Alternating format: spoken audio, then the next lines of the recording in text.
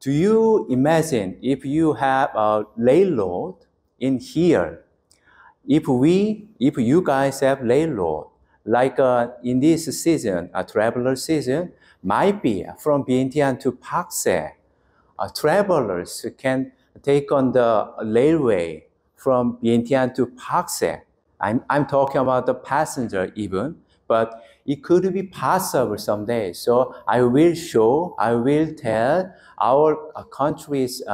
telling story of railroad construction and management for your benchmarking study. ประธานพอที่จะจินตนาการเขาบอกว่าในอาทิตย์สัปดาห์ท่องเที่ยวที่นี่ทางของมีทางรถไฟมาการขนส่งมวลชนหรือว่าโดยสารของสีใช้ของสบายสบายนะการนักท่องเที่ยวโดยที่มาปัจจัยนั้นมีหลายขึ้นเนาะแต่ว่ามีทางรถไฟนะและเป็นว่าพวกเป็นอย่างเช่นต่างๆเนาะแต่ว่าในอนาคตมันก็ต้องมีแน่นอนนะแต่เช่นก่อนที่จะไปว่าอนาคตเราจะขอเชิญประสบการณ์การก่อสร้างหรือว่าสภาพการที่ผ่านมาเนาะในเรื่องเกาหลีที่ไหนจะเพื่อให้เป็นบอลอีกในการจัดตั้งปฏิบัติและพัฒนาในอนาคต Okay. And then I want to let you have some reminder like last time. Please don't read everything here in the lecture slide currently since you have a lot of time in your home or in your office. So please listen to my lecture in here, and then I will deliver as best as I can my insight to you. Easily you can understand. Okay? เจ้าคือว่าในเที่ยวที่พวกเขาอยากให้เราคือว่ามีเกิดว่าเอาทางเพื่อนได้เห็นมาค่อนข้างครบเนาะในตัวสภาพการต่างๆจะให้กระดาษจะเจอกับสิ่งที่เป็นจะเล่ามาเพราะว่าเขาสามารถอ่านคืนได้เหมือนกับไปห้องการเรียนต่างๆ So today's lecture consists of majorly two parts. One is the basic thing of railroad, including passenger and freight. Okay, I can only talk to a freight thing for railroad logistics, of course, but for understanding for railroad, you should understand passenger thing in here. Okay, so that is my first major thing, I think. And then second part is all about our Korea's railroad logistic law or railway law or something like a law, overall things. And then I'll talk to the policies of a railroad thing in Korea since you are almost in here a policymaker as well as academia and some industry, but policymakers' roles is seriously important to make your continent progress, I think. So that's why, I brought many of slides for our policy things, okay? สำหรับเวลาเอาในวันนี้นะก็คือจะมีอยู่2หัวข้อแล้วนะก็คืออันที่1เพราะว่าข้อหนึ่งมาของการสร้างทางรถไฟเนาะของรถสูงหรือรถไฟธรรมดาและการใช้งานโลจิสติกส์ทั้งหมดแล้วก็มีอันที่2ในโลจิสติกส์ทางรถไฟที่ในปัจจุบันเป็นมาได้นะแต่สำหรับปัญญาค่าเนาะผู้ที่มีความรับผิดชอบเกี่ยวกับการกำหนดทิศทางหรือว่าข้อระเบียบกฎหมายนั่นก็คือว่าเราสามารถไปยังใช้สิ่งที่เป็นได้อาจจะตั้งปฏิบัติที่ผ่านมาเนาะ So half of those slides I prepared all about the basic thing of focus on railway, of course, including some of the transportation thing, but now I'll explain. So when you think about new transportation facility, including high-speed railway or expressway, if you have those big or significant transportation facility in Pak Se or I'll tell you specifically Pak Se city. If you have Pak Se, the kind of transportation facility in here, for example, high-speed railway, like in that case, you need the land, right? Land to make some construction and to develop the urban planning, right? So before making the construction of railway or high-speed railway or expressway, there are some things for land use, like a residential or commercial or other purpose sometimes. But after completing those transportation facilities, it induces other demand like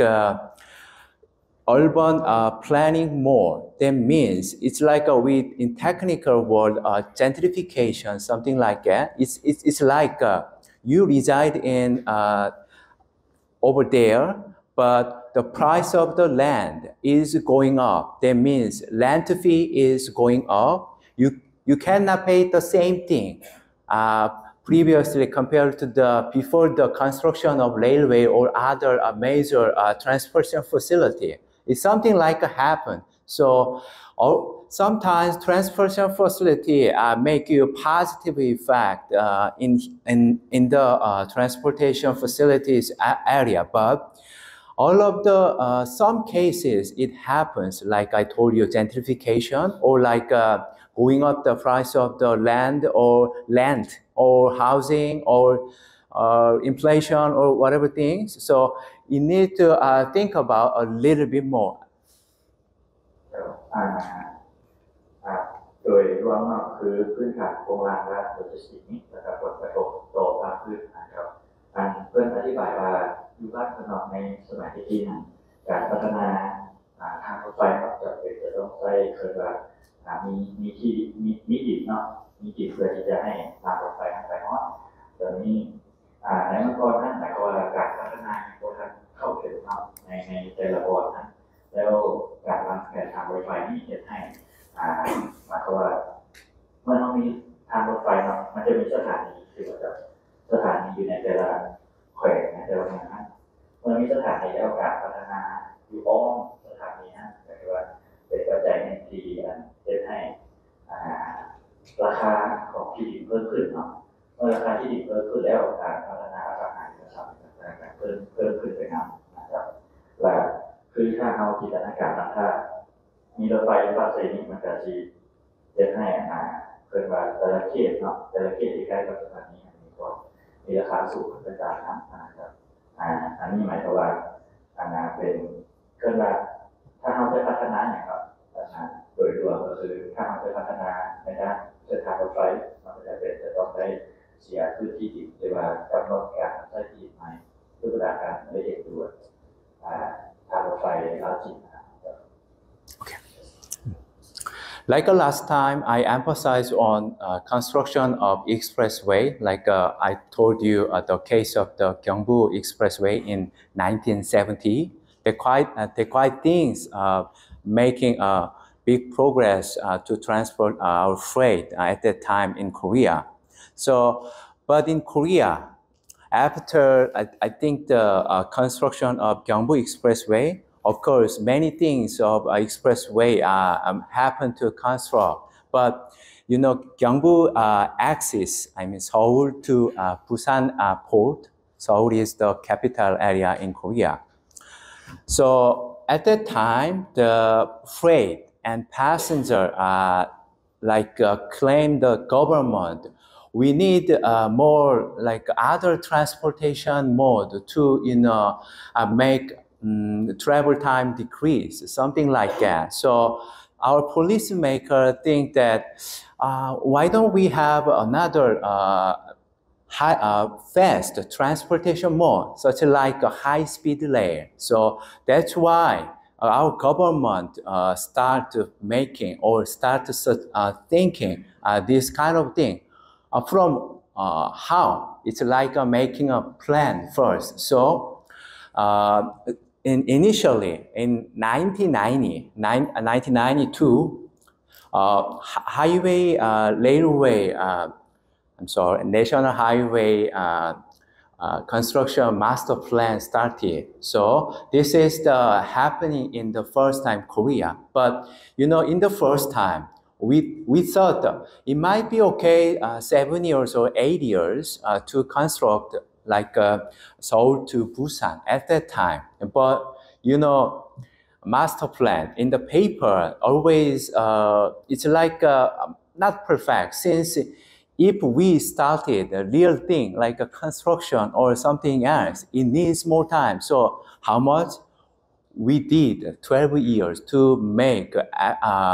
first page of the Gyeongbu, high-speed rail to Gyeongbu, like Seoul to half of the section. But after 2004, like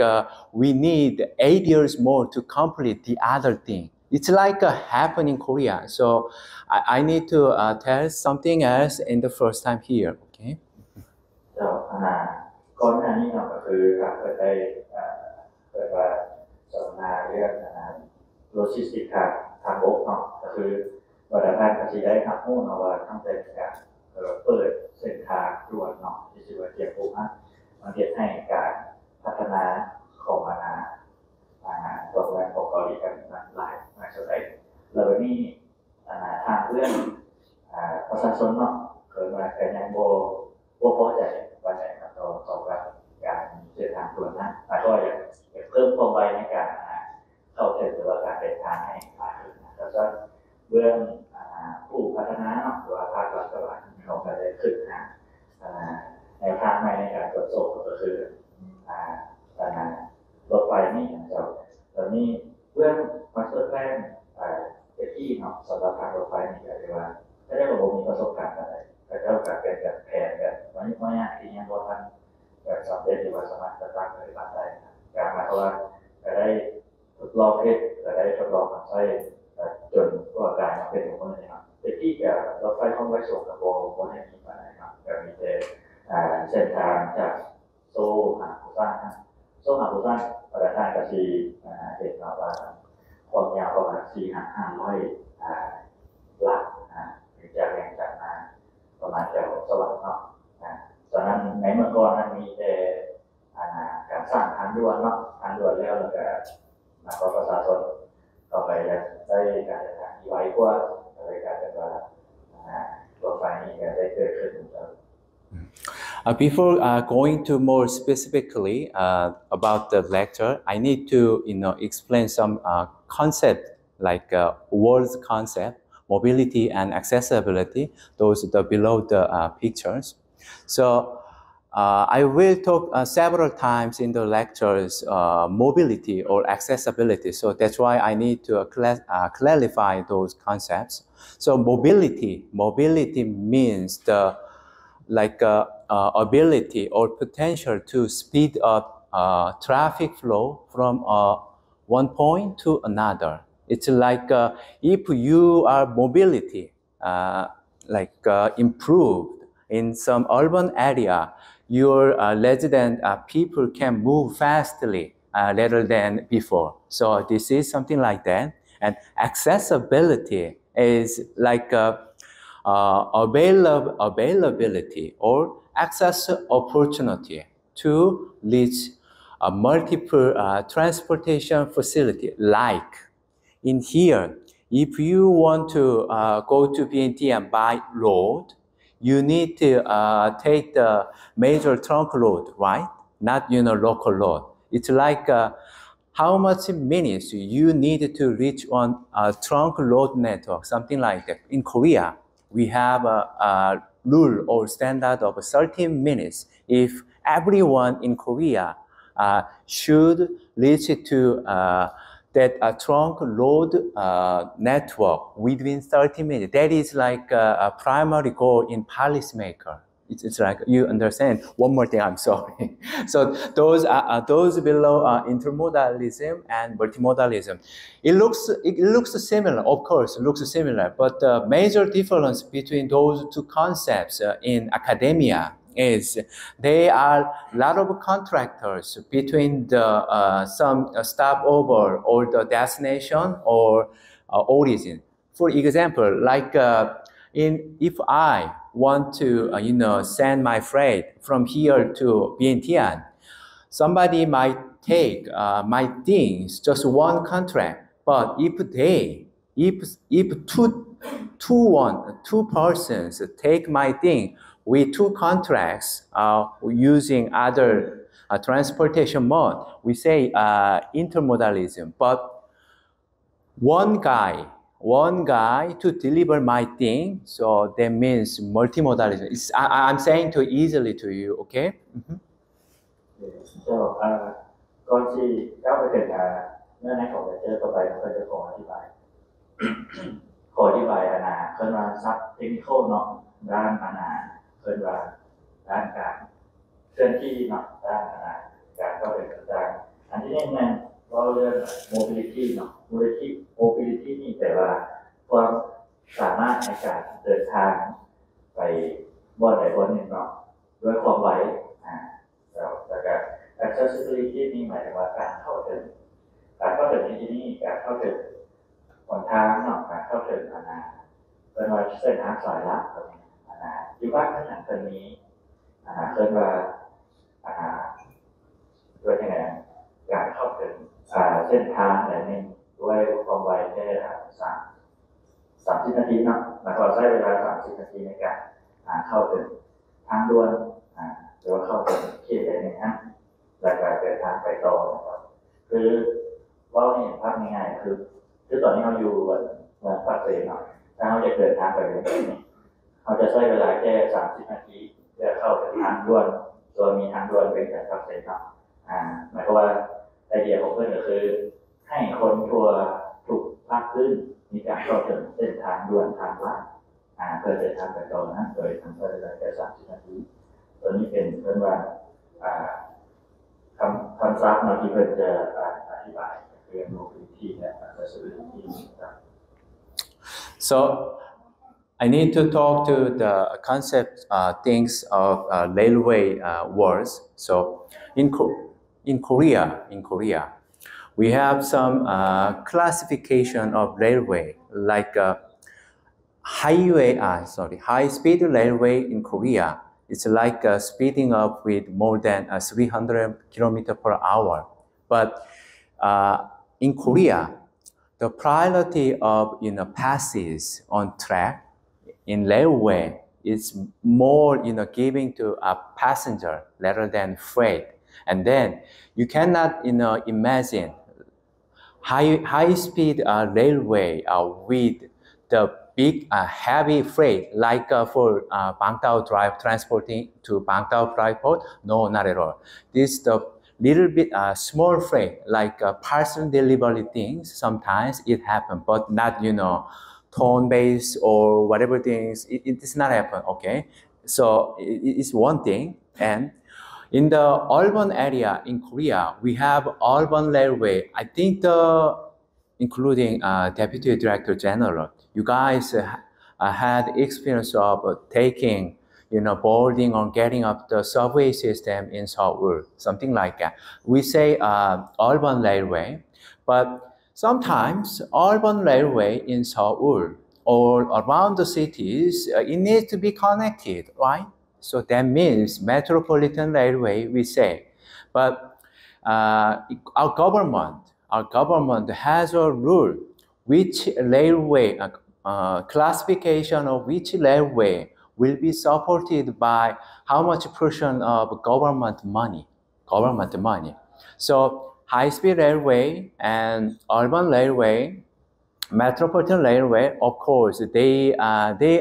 have support of money from the government, but depending on some situation, it's like sometimes 40%, sometimes 50%, sometimes even 60%. It's like depending on the period, depending on the independence of the local municipalities' financial situation, something like that. They are rich, they pay more, like a Seoul case, something like that. And then one thing I need to talk more is that we have other railway, like not high-speed railway. We say general railway, consisting of Mugunghwa train and Semaul train. those things, speed is respectively 100 km per hour and 150 km per hour, just less than just half of the high-speed railway in Korea, KTX, something like that. So, but these days, our government or our managing organization in Korea about railway, they are trying to push or put in a more high-speed railway in Korea. It's like a trend.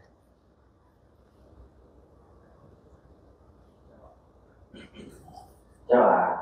คือเพื่อนได้อธิบายเนาะในบ้านเพื่อนท่านนะครับว่ามีรถไฟประเภทแบบนี้เนาะคืออาจจะนิดเนี่ยรถไฟความไว้สูงรถไฟความไว้สูงนี่หมายความว่าเป็นรถไฟที่นำไฟความไว้สูงเกินหลายกว่า300 กิโลเมตรต่อชั่วโมงเนาะหรือว่าบรรดาที่เคยได้ยินรถไฟ KTX เนาะของเพื่อนนะแต่คือตัวนี้มันจะขับไส้ผู้โดยสารจะเป็นส่วนใหญ่เนาะก็คือการขนส่งสินค้าด้วยความไวสำนักถือว่าโบได้เลยเนาะเพราะว่าสินค้ามันหนักมันจะขนส่งใช้ความไวเป็น300 กิโลเมตรต่อชั่วโมงมันเป็นไปได้แต่ว่าเป็นยังมีการเพิ่มการนำส่งพัสดุเนาะขนาดน้อยสามารถนำส่งได้ต่างๆหมายความว่ารถไฟประเภทนี้จะขนส่งผู้โดยสารจากจุดในตัวเมืองออกจากเขตชานเมืองเนาะแล้วก็พร้อมสิ่งของไปเลยนะทำเป็นพัสดุนั่นเองแล้วประเภทที่2เนี่ยเรียกว่ารถไฟในตัวเมืองเนาะรถไฟในตัวเมืองนั่นก็คือมันจะค่อนข้างการใช้ภายในตัวเมืองนั่นเนาะนำส่งผู้คนจากจุดหนึ่งไปหาจุดหนึ่งในตัวนั้นเราจะนอกจากรถไฟตัวเมืองแล้วยังมีรถไฟเรียกว่ารถไฟสำหรับเขตมหานครเนาะตัวนี้แล้วก็รถไฟทั่วไปแล้วบรรดารถไฟประเภทต่างๆนั่นเนาะถ้าเราเป็นเรียกว่าตัวไหนที่มีการเดินทางไกลเราอยากประมาณว่าอยากพัฒนาให้มันได้ความไวที่สูงขึ้นเนาะเพื่อการขนส่งสินค้าและการขนส่งผู้โดยสารนั้นมีความคล่องตัวเจ้าคือว่าปัจจุบันนี้นอกจากมีรถไฟความไวสูงแล้วจะมีสำหรับรถไฟความไวสูงจริงๆเนาะมันจะเชื่อมต่อตรงนั้นหนึ่งไปหาตรงนั้นหนึ่งใช้ความไวอยู่300 สายแล้วยังมีรถไฟธรรมดาเนาะที่ส่งคนผู้โดยสารแน่แล้วขนส่งสินค้าแน่แต่ว่าให้เขาจะเลือกเราที่รถไฟไว้ที่รถไฟสาธารณะครับคนมีอยู่4 ประเภทหลักๆและน้องขอเสริมเติมอีกอย่างหนึ่งเนาะการตั้งปฏิบัติการคุ้มครองบริหารของรถไฟนี่มันจะขึ้นกับการทดลองของภาครัฐและเอกชนเนาะบางที่รถไฟเข้าไม่สูงเนาะก็อาจจะเป็นรัฐบริหารหลายกว่าหรือเอกชนบริหารหลายกว่าจะขึ้นกับแต่ละประเภทมาตรฐานก็สามารถเพิ่มขึ้นได้เท่าไหร่รัฐคุ้มครองเท่าไหร่เอกชนคุ้มครองเท่าไหร่เนาะของประเภทรถไฟต่างๆนะครับ So this slide is the trend or statistic of railway passenger transport volume, like how many passengers transported by metropolitan railway or a regional, interregional railway train, something like that. So if you can see the dark blue, and dark blue means metropolitan passenger trains volume. It's like I think you think you should like have an idea of Seoul capital area. It's like same BNT and something like that. You know, in Korea, in Seoul, including Gyeonggi and Incheon and Gyeonggi province, almost the half of the population is in Korea. So, but the passenger volume per year is like more than the population. It's easily you can remember. But if we expanding these conceptual things in the interregional train in here, interregional train means a passenger can use high-speed railway or general railway like Semauro or Mugunghwa or something like that.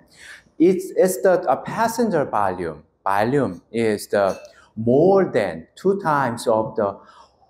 total population of in Korea per year. It's like more increasing and increasing, but you can see over here, it's like a more sharply decreasing. You might guessing why it is. Of course, this is for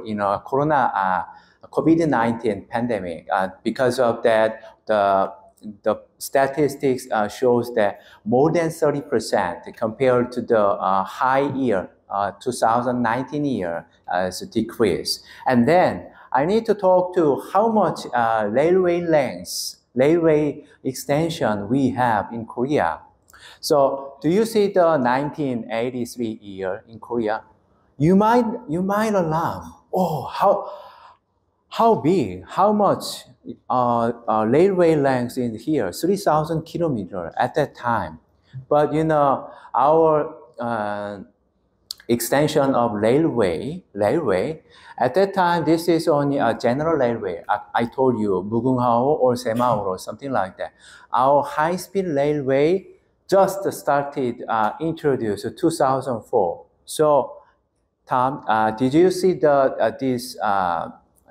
one? So after 2004, the gap between 2012. All of the extensions is related to high-speed railway. We didn't construct for general railway anymore. Just improve the existing one. Yes, existing one for highway, high-speed railway things. แต่ว่าเมื่อเล่าถึงเทรนด์ของการนำไส้รถไฟเนาะคือเพื่อนอธิบายว่าประชากรอยู่เกาหลีครับครึ่งหนึ่ง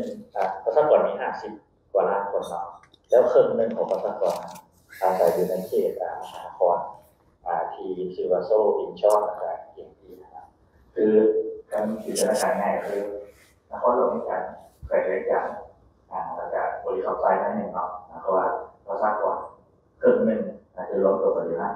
แต่ที่ครึ่งหนึ่งมันกระจายไปทั่วประเทศเนาะแล้วคุณว่าการที่ประเทศให้ประชากรหลายขนาดนั้นในการเคลื่อนที่โดยการเดินทางไปใส่มาใส่ได้แบบโอกาสข้อมันอีกครั้งนึงคือว่ารถไฟนี่ก็คือว่ามีบทบาทสูงนะครับพวกเขาคือจิตนาการบอกเราแต่ว่าคนบ้านเพื่อนของมันหลายคนเนี่ยแล้วก็เพราะว่าคือsure. Yes. Yeah, คือเรื่องความต้องการเนาะหรือว่าปริมาณของคนที่นั่งใช้รถไฟแต่ละปีก็ถือว่า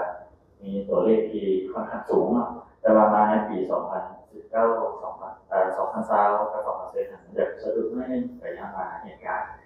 การระบาดของมันโควิด -19 นั่นนะครับและส่วนตัวทั้งรุ่งประมาณเนาะอย่างว่าก็ว่าความยาวทั้งหมดของเส้นทางรถไฟเนาะตั้งแต่ปี 1983 เนาะเลยแค่น้อยนะหมายความว่า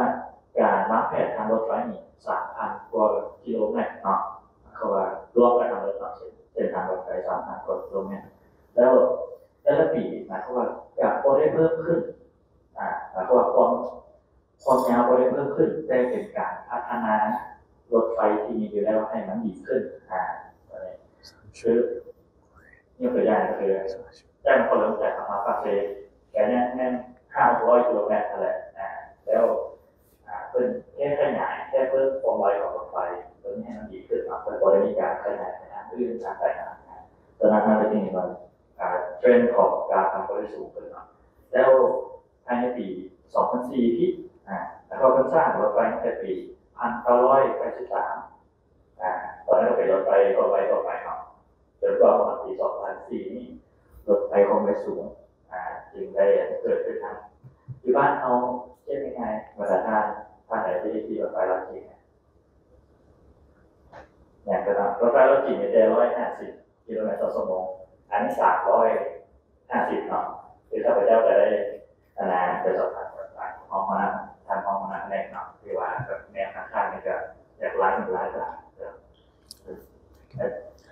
So I need to talk to motivation of construction of railway in Korea. This is the axis of Seoul. so we say abbreviated or shortly like Gyeongbu line, Gyeongbu axis. This is the Seoul capital area. It's like a Vientiane in Laos. This is the this area is Busan port. It's like a Pakse in CPS, I think. So, but in 1990, what happened in Korea is that the logistic transportation cost, it's not it's not under controlling. Since why I can tell you is that at that time, the advanced country, including Japan or other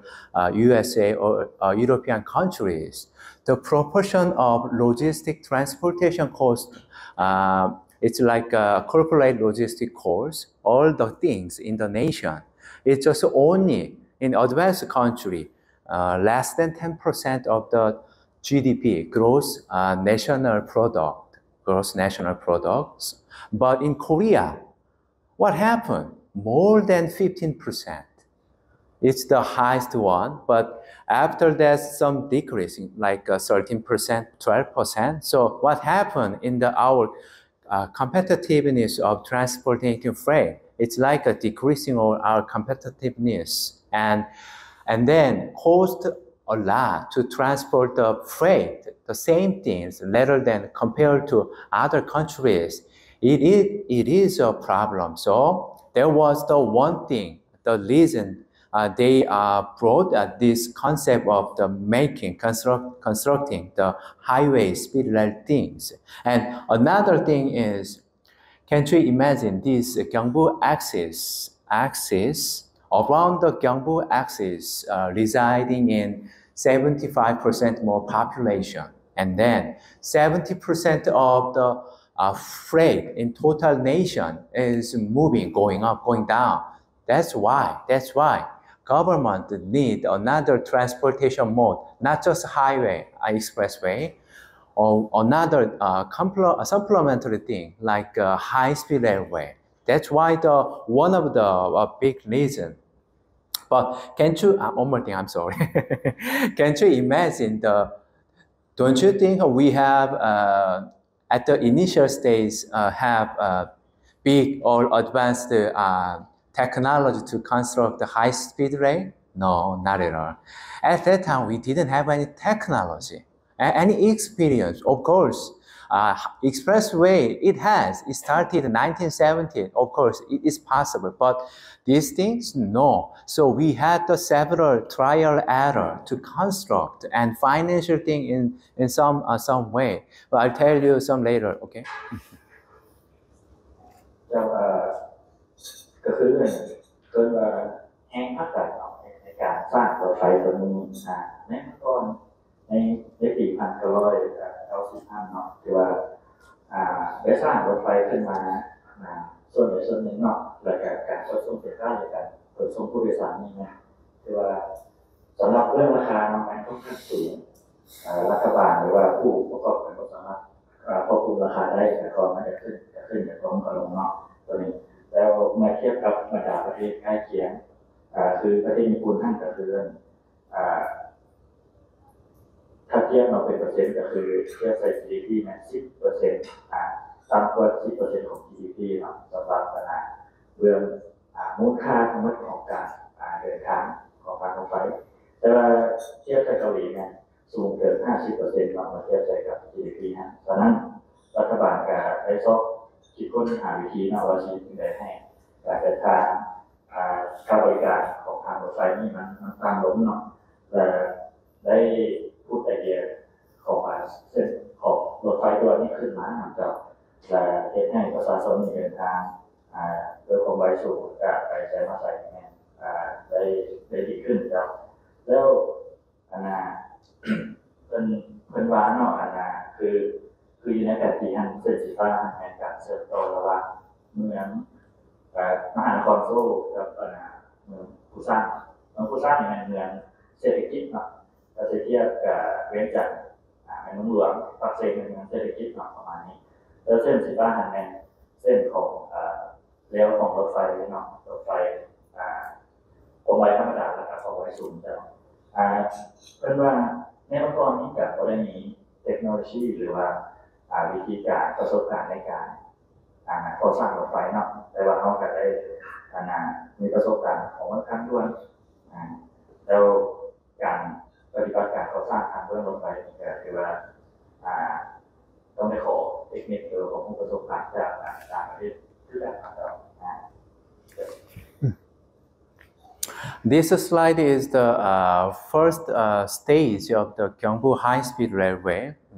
I talked to you several times the Gyeongbu High-Speed Railway. It looks like this one. So we started from technically Gwangmyeong here. Gwangmyeong, Seoul is here. It's really close. So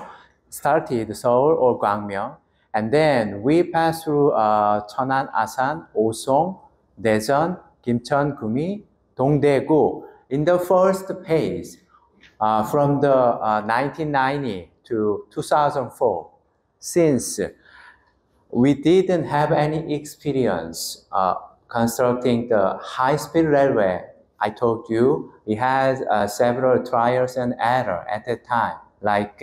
revision of planning, revision of designing, or so many things happen. So it cannot meet the initial construction period. So it's happened. So we divided phase 1 and phase 2. So phase 2 is that like those lines, Dongdaegu, Gyeongju, Ulsan, Busan. And then after that, we constructed more branch lines of a high-speed railway, something like that. So nowadays, we have like a vision of high-speed railway. They try to make this Gyeongbu axis is the major thing. And then plus this, I will talk to you, I will tell you later slides, but we have the Honam axis in here. But you might have, why don't they have like this line, like X shape, right? If we have X shape, more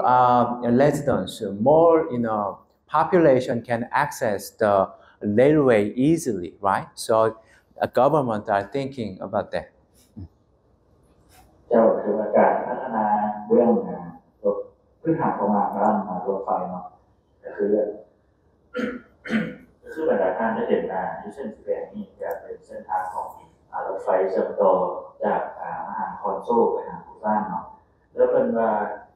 ตอนปี1992ปี2004นี่การพัฒนารถไฟเป็นแบบโอเปไปได้ด้วยดีเนาะไปประสบปัญหาด้านเทคนิคอย่างไรบ้างเกิดมีความผิดพลาดเกิดขึ้นได้ปรับได้แก้ได้เปลี่ยนเนาะจึงการเป็นเฟสที่2จากปี2004หาปี2010นะที่ว่ามีประสบการณ์เพิ่มขึ้นจากการพัฒนารถไฟทางได้สมบูรณ์ขึ้นแล้วนี้ประธานก็เห็นเนาะว่ามันมีแต่แล้วจากเรื่องเพิ่มนั่นแต่การลงมาเพิ่มรุ่นหัวนี่เปลี่ยนคือมีเจสำคัญเนาะในเมื่อเราสามารถสร้างแบบต่อได้ตัวนี้เดี๋ยวบัญชีอธิบายในสไลด์ต่อไปเนาะแต่ว่าโดยรวมแล้วเนี่ยมหานครโซลกับสร้างนี่ถือว่าเป็นแขวงที่เกินมามีท่าแห้งเนาะในด้านการเกิดว่าในด้านอุตสาหกรรมเนาะเพื่อที่จะส่งสินค้าต่างๆว่าทำพาผู้คนไปนะตัวนี้มีการเชื่อมต่อกันนะคล้ายๆกับเรียนจากสวรรค์หรือปักเซนเนาะเจ้า Oh, now, beverages and food is ready. So please, go to there and take something you want, okay? Don't worry about or, disturbing or things.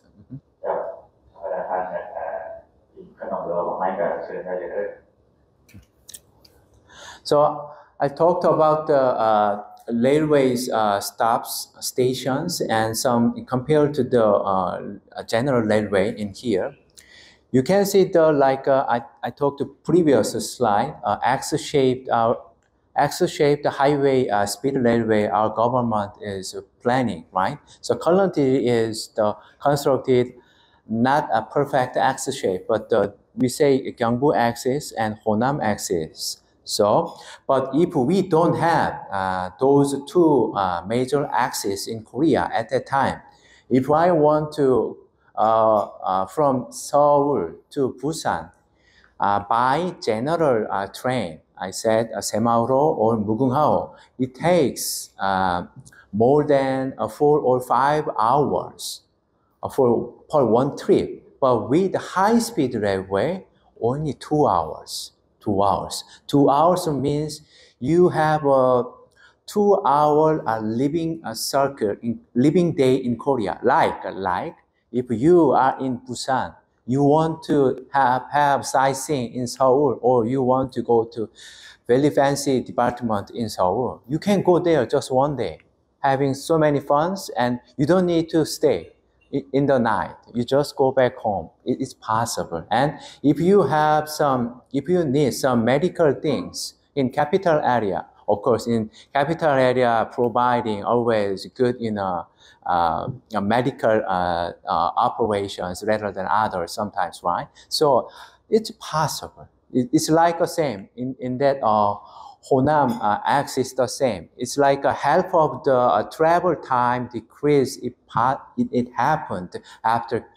construction of high-speed railway. And then one thing I need to notify for more information is that nowadays in Seoul station they have getting off boarding passenger volume is 30 million passengers per year. How big? I told you in Seoul, technically in Seoul, they only have 10 million people, but including capital area, including Incheon and Gyeonggi, the residents population is 25 million.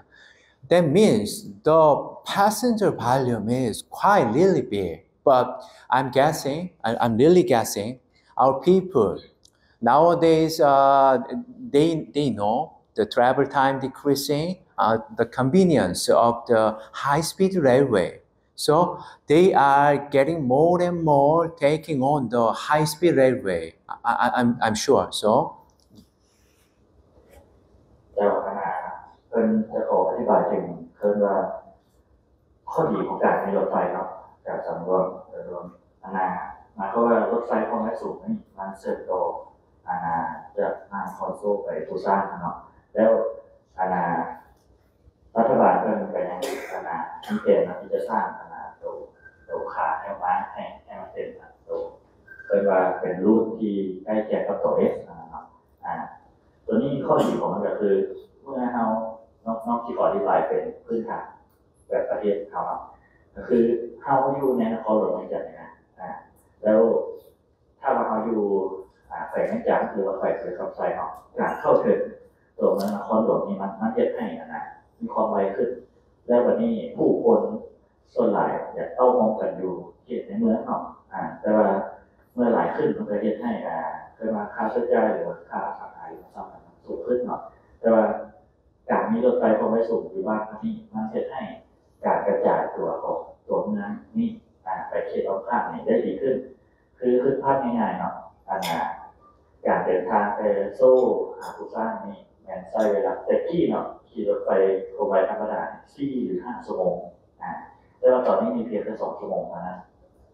คือภาพง่ายก็คือเรียนจากสวรรค์เนาะเขาเดินทางกับ7 ชั่วโมงเนาะตอนนี้เนาะแต่วันนี้ถ้าเรามีรถไฟความเร็วสูงเดินทางแค่2 ชั่วโมง 2 ชั่วโมงตัวนี้มีปัญหาที่ว่าข้อดีมันเป็นอะไรเขานี่สามารถอยู่แขวงอ้อมข้างได้เข้ามาเรียบในเมืองแบบได้ง่ายดายเนาะหมายความว่าตัวนี้มันแบบเขาสามารถเข้ามาเรียบในเมืองได้หรือการเข้าออกพื้นที่ที่ไกลได้ด้วยทางรถไฟความเร็วสูงนี่ก็คือเป็นข้อดีหลายอย่างเนาะหรือในการไปหาห้องหมอเนาะถ้าเรามีความรู้สึกต่างๆครับตัวนี้ก็คือว่ามันเย็นให้ระยะเวลานี้สั้นลงคือตอนนี้ตัวอย่างที่เห็นได้ชัดก็คือรถไฟเวียงจันทร์หลวงพระบางเนาะที่เขาโซซิเดินทางไปหลวงพระบางเนี่ย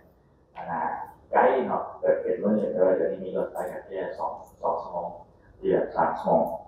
แต่ว่าเขานี่ค่าที่ว่านี่ก็คือการเข้าถึงรถไฟนี่ยากอยู่ว่าไหนเพราะว่าเขาต้องใช้เวลาประมาณ1 ชั่วโมงเนาะ ขี่น้ำสถานีแจ้งตี้แจ้งสวยแต่ว่าบ้านตอนนี้ซื้อที่ออนไลน์เนี่ยคือเลยงานคือรถเมล์มันจะรุดพอดเวลาของเขาไปได้หลายคล้ายๆกับเป็นรถไฟในเมืองเลยนะตอนนี้เนาะแต่เขาก็ต้องเขาก็ซื้อตั๋วอยู่เนาะแต่ว่าเขาแบบการเข้าถึงรถไฟง่าย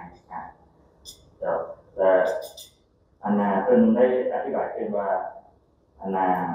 ประชากรที่อันนั้นใช้รถไฟต่อปีเนาะมีถึง30 ล้านกว่าคนเนาะเมื่อเทียบใช้ประชากรที่มีแล้วถือว่าแต่ปริมาณหลายเนาะโดยรวมเนี่ยปริมาณหลายผู้ที่ของใช้รถไฟนั่นI will take the effect of after construction of railway, high-speed railway in this slide. Before constructing the high-speed railway, of course, there is no high-speed railway. So how the people in Seoul or Busan, they can go to the Busan or Seoul? It's like you might have cash on it. So of course, we have only 2 options: general railway and 3 options: general railway, aviation, and personal vehicle. Yes, at the time you can see before the 2004, 2003, car is a proportion 21%, regular railway is 36%, and aviation 36%. But what happened after 2004 with the high-speed railway after 10 years? Can't you see those unbelievable things? This high-speed railway accounted for the highest one, almost 60%. We say in transportation export, what is called travel behavior change. Travel behavior change. So travel behavior change happened. Like we don't now, we prefer taking on high-speed rail rather than 2000 before the 2003. Since I talked to you, the travel time is decreased, half of the previous time. จากเป็นอธิบายว่าก่อนที่รถไฟความเร็วสูงจะคือสร้างเนาะการเดินทางโดยส่วนใหญ่ส่วนหลายแล้วเนี่ยเดินทางด้วยยนต์เนาะอันที่1ยนต์อันที่2รถไฟธรรมดาเนาะอันที่3ด้วยรถยนต์เนาะเดินทางด้วยรถยนต์นะแต่ตั้งแต่ปี2004เป็นต้นมาที่รถไฟความเร็วสูงที่ชื่อว่า PDR นี้ได้สำเร็จเนาะเฮ็ดให้ประชากรนี้หันไปใช้เพียงแต่รถไฟความเร็วสูงหันถึง 60% เนาะระดับการที่ปี2003นี่แม่น20%เนาะเดินทางด้วยรถยนต์26%นั้นเดินทางด้วยรถไฟความเร็วธรรมดาเนาะมีรถเมล์เนาะรถเมล์ 7% แล้วก็เดินทางด้วยยนต์ 36%แต่ว่ารถไฟด่วนในบริเวณนี้เมื่อปี2003นี่เห็นได้ว่าสัดส่วนของรถไฟความเร็วสูงเพิ่มขึ้นถึง 60% เนาะแต่คือว่ามันตอบโจทย์การเดินทางค่าที่จะมีงานบ้านเขาเนาะตอนนี้เขาจะบอกเรื่องบริษัทเนี่ยมันเนาะไปยกเข้ามาจะมีการขี่ในรถไฟความเร็วสูงเนาะเพราะใช้ได้แค่2-3 ชั่วโมงเท่านั้นแต่ว่าเข้าไปขี่ได้ยังเข้าไป1 ชั่วโมง1 ชั่วโมงขี่ไปเข้าตัวเข้าบ้านกันใกล้เคียงกันเนาะราคาจะแพงกว่าเป็นพฤติกรรมการตัดเปลี่ยนต่อสถานที่บ้านเขาก็เป็นได้ครับ In this slide, I will tell some little bit not positive effect of introducing high-speed railway. So it's not always rosy prediction. If you introduced a high-speed railway, since I talked to you in the first time a little bit, but I will clarify specifically in this slide. So if sometimes, not all the time, sometimes stop stations of high-speed railway has straw effect. Straw? What is straw? Of course, you will have a straw with your coffee, right? With your iced coffee. It's like a straw effect. So high-speed railway or trunk transportation facility store everything in around that facility. So that means, you know, population can increase so fastly. Can you have a baby in a day, 10 days, in a month? No, not at all. That means this population or the commercial things are related to commercial thing. It's like a zero-sum game. If development or high development can happen in high-speed rail stations, they should have some population, new population from where? Near to around the cities or small or medium cities, something like that. So do you think what happened in around the city? The population is decreasing. This like nothing at all in the area. It's happening sometimes, but not all the times. เจ้าเพิ่นอธิบายปรากฏการณ์ store effect เนาะหมายความว่าการเพิ่มขึ้นในเขตเองอย่างวงไว้เนาะหมายความว่าการพัฒนาเส้นทางรถไฟนี้เนาะมันสิมีจุดเข้าออกเนาะหรือว่า stop station นะแล้วแต่ละบอนนี่คือเราจะจินตนาการเอาว่าเมื่อเราเดินทางไปบอนใดหนึ่งด้วยวงไว้เนาะเราก็อยากอยู่ใกล้ๆเขตสถานีเนาะคือว่าแล้วนี่เพื่อการเข้าออกรถไฟที่นั้นแล้วนี่เขตสถานีเองนะก็จะต้องการจะตั้งถิ่นฐานอยู่เนาะออกนะเราก็อยากไปไกลเนาะเพื่อไปใช้มาใช้กับยังไงฉะนั้น store effect ในการสร้างตัวรถสถานีรถไฟนี่มาเห็นให้หนึ่งเป็นการเพิ่มขึ้นของประชากรสองการขยายตัวของเขตสถานีจนกลายเป็นตัวเมืองได้เลยและสามเป็นการเพิ่มกิจกรรมทางด้านเศรษฐกิจต่างๆนะครับคือยกตัวอย่างง่ายๆสถานีรถไฟเนาะแล้วน้องยังโบราณได้เห็นสถานีรถไฟเรากี่มีการพัฒนาได้อย่างไรสำหรับเขตใกล้เคียงสถานีนั้นแต่ว่าอยู่บ้านเกิดหรือว่าในประเทศรอบข้างนี้หรือว่าเป็นลักษณะสั้นเนาะยกตัวอย่างง่ายๆคืออยู่ประเทศใกล้เคียงของเราเนาะประเทศไทยคาดว่าสถานีรถไฟในเมืองนี้มันตั้งดีกว่าเนาะเขตที่ดินหรือว่าคอนโดมิเนียมเนี่ยต่างๆแล้วมันจะราคาสูงตัวนี้ก็คือเป็นปรากฏการณ์เกิดว่า store effect เนาะbut not always bad. I think this is the very old time is Yongsan Station. Currently, now our president relocated from Seoul to Yongsan. So anyway, this is a little bit another story. But I think the 30 or 40 years ago, Yongsan Station looks like just only three-story buildings or four-story buildings over there. But nowadays, can't you imagine? I think the town was there at that time last year. So what facilities are there? Facilities includes a department, the shopping mall, a business center, or transport stations to subway or mass transportation, bus, something like that. So why Korean policymaker design this like that? At major highway high-speed rail station is that if we want to make new things with urban development plan,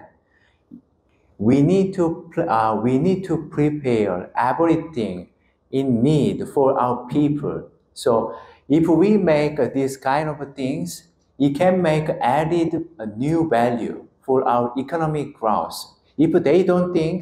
we don't have this kind of facilities in here, it only just transportation facility.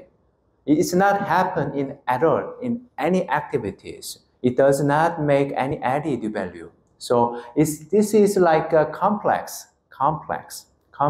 development around the major high-speed station. We will recommend. เราเป็นตัวอย่างเห็นเนาะ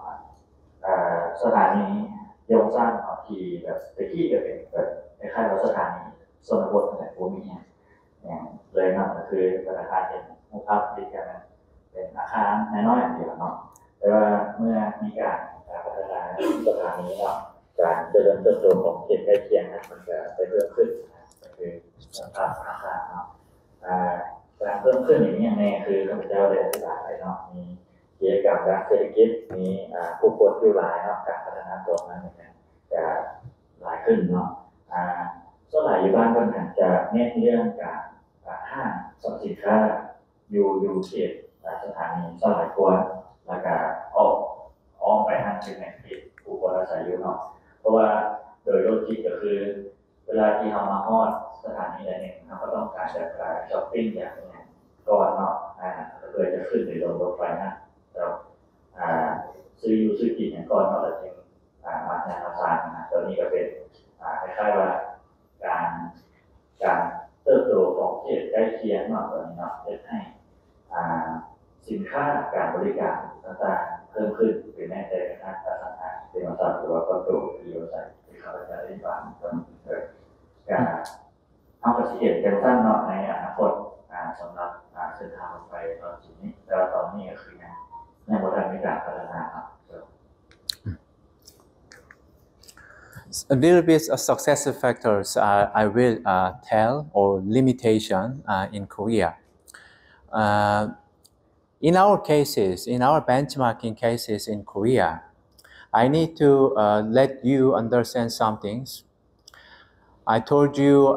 at that time we didn't have any technology or professionals or consulting and management or operation for high-speed railway. So if we have this kind of situation, should we stop everything? No, not at all. We can, bring those things in advanced countries like us. But you need to decide which stage we need to bring those things in our nation, in Laos, in Champasack or Bangtao Dry Port. I cannot advise which year directly to you, but it needs to talk to the professional in these sectors you can use. Like in Korea, we have many of professional organization in every sectors, like transportation, road, railway, or land development, something like that. So you can use this kind of ODA project, like yesterday. You can use. So I highly recommend your government as well as the provincial level get involved in this kind of really helpful measures to use for your future. เจ้าคือเป็นแม่ความสำเร็จเนาะของการเกิดว่าประเมินผลการสำเร็จเกิดว่าเขาเติบโตจากสิ่งที่บ่มีอย่างนำบ่มีอย่างเพราะว่าเขาบ่ได้มีความรู้ประสบการณ์ด้านการพัฒนาทางรถไฟแต่วันนี้เขาก็มีได้ก็ด้วยความที่เขาอยากเกิดว่าจะพักดันเนาะให้สิ่งเหล่านี้เกิดขึ้นและเขาก็บ่ได้หยุดละความพยายามเนาะเมื่อบ่มีความรู้บ่มีประสบการณ์แต่บ่ได้หมายความว่าบ่สร้างจะได้นำเอาความรู้ความสามารถจากต่างประเทศมาช่วยด้วยกันเนาะแล้วเมื่อสมเทียบกับบ้านเราเนาะบ้านเรานี่บ่มีทางขึ้นบ่มีทางขนาดวิชาการเนาะที่จะเป็นได้ก็คือทางเรื่องรัฐบาลเราก็ต้องมีส่วนร่วมเนาะมีส่วนร่วมคือรัฐบาลขั้นแขวงขั้นสุดกลางก็ต้องพร้อมให้ความร่วมกันในการพัฒนาถึงต่างๆมาจากแขวงต่างๆโดยจะเป็นถึง ODA หรือว่าถึงผู้ยืนต่างๆเพื่อให้ตัวนี้มันเกิดขึ้นได้ก็คือว่าเพิ่นก็คิดว่าเนาะในอนาคตเราก็สิมีรถไฟความเร็วสูงได้คือตอนนี้มันมีแล้วเนาะแต่เราเลยให้ขยายมาฮอดภาค4แล้วก็เรื่องบุคลากรต่างๆเนาะเราก็ต้องการเก็บความพร้อม คือมีความรู้ในการจัดตั้งปฏิบัติของรถไฟนี่ครับก็คือไม่เอาได้มาผู้ควบคุมการนอกจากประธานกษีในข้อมูลว่าหลายกันหน่อยครับสำหรับเรื่องรถไฟในนี้ครับ This slide is some of limitations, but I already talked several times in the previous time. So, but I want to notify one thing again. I just in here there is one bridge, Lao Nippon Bridge over there, right? That was constructed before 30 years. So, you know, bridges lifespans, of course, more than 30 years, but I don't think 50 years. So some days, of course, some days, the maintenance problems will face in view provincial and central government's level, I think. Why I emphasizing on that is that in Korea, our transportation infrastructure mostly heavily constructed. Do you remember Gyeongbu Expressway? 1970, 1980, even 1990. So I think the 30% of major transportation facilities in Korea are over than 30 years old. So what happening in Korea? We invested money in advance with asset management technique, which is the advanced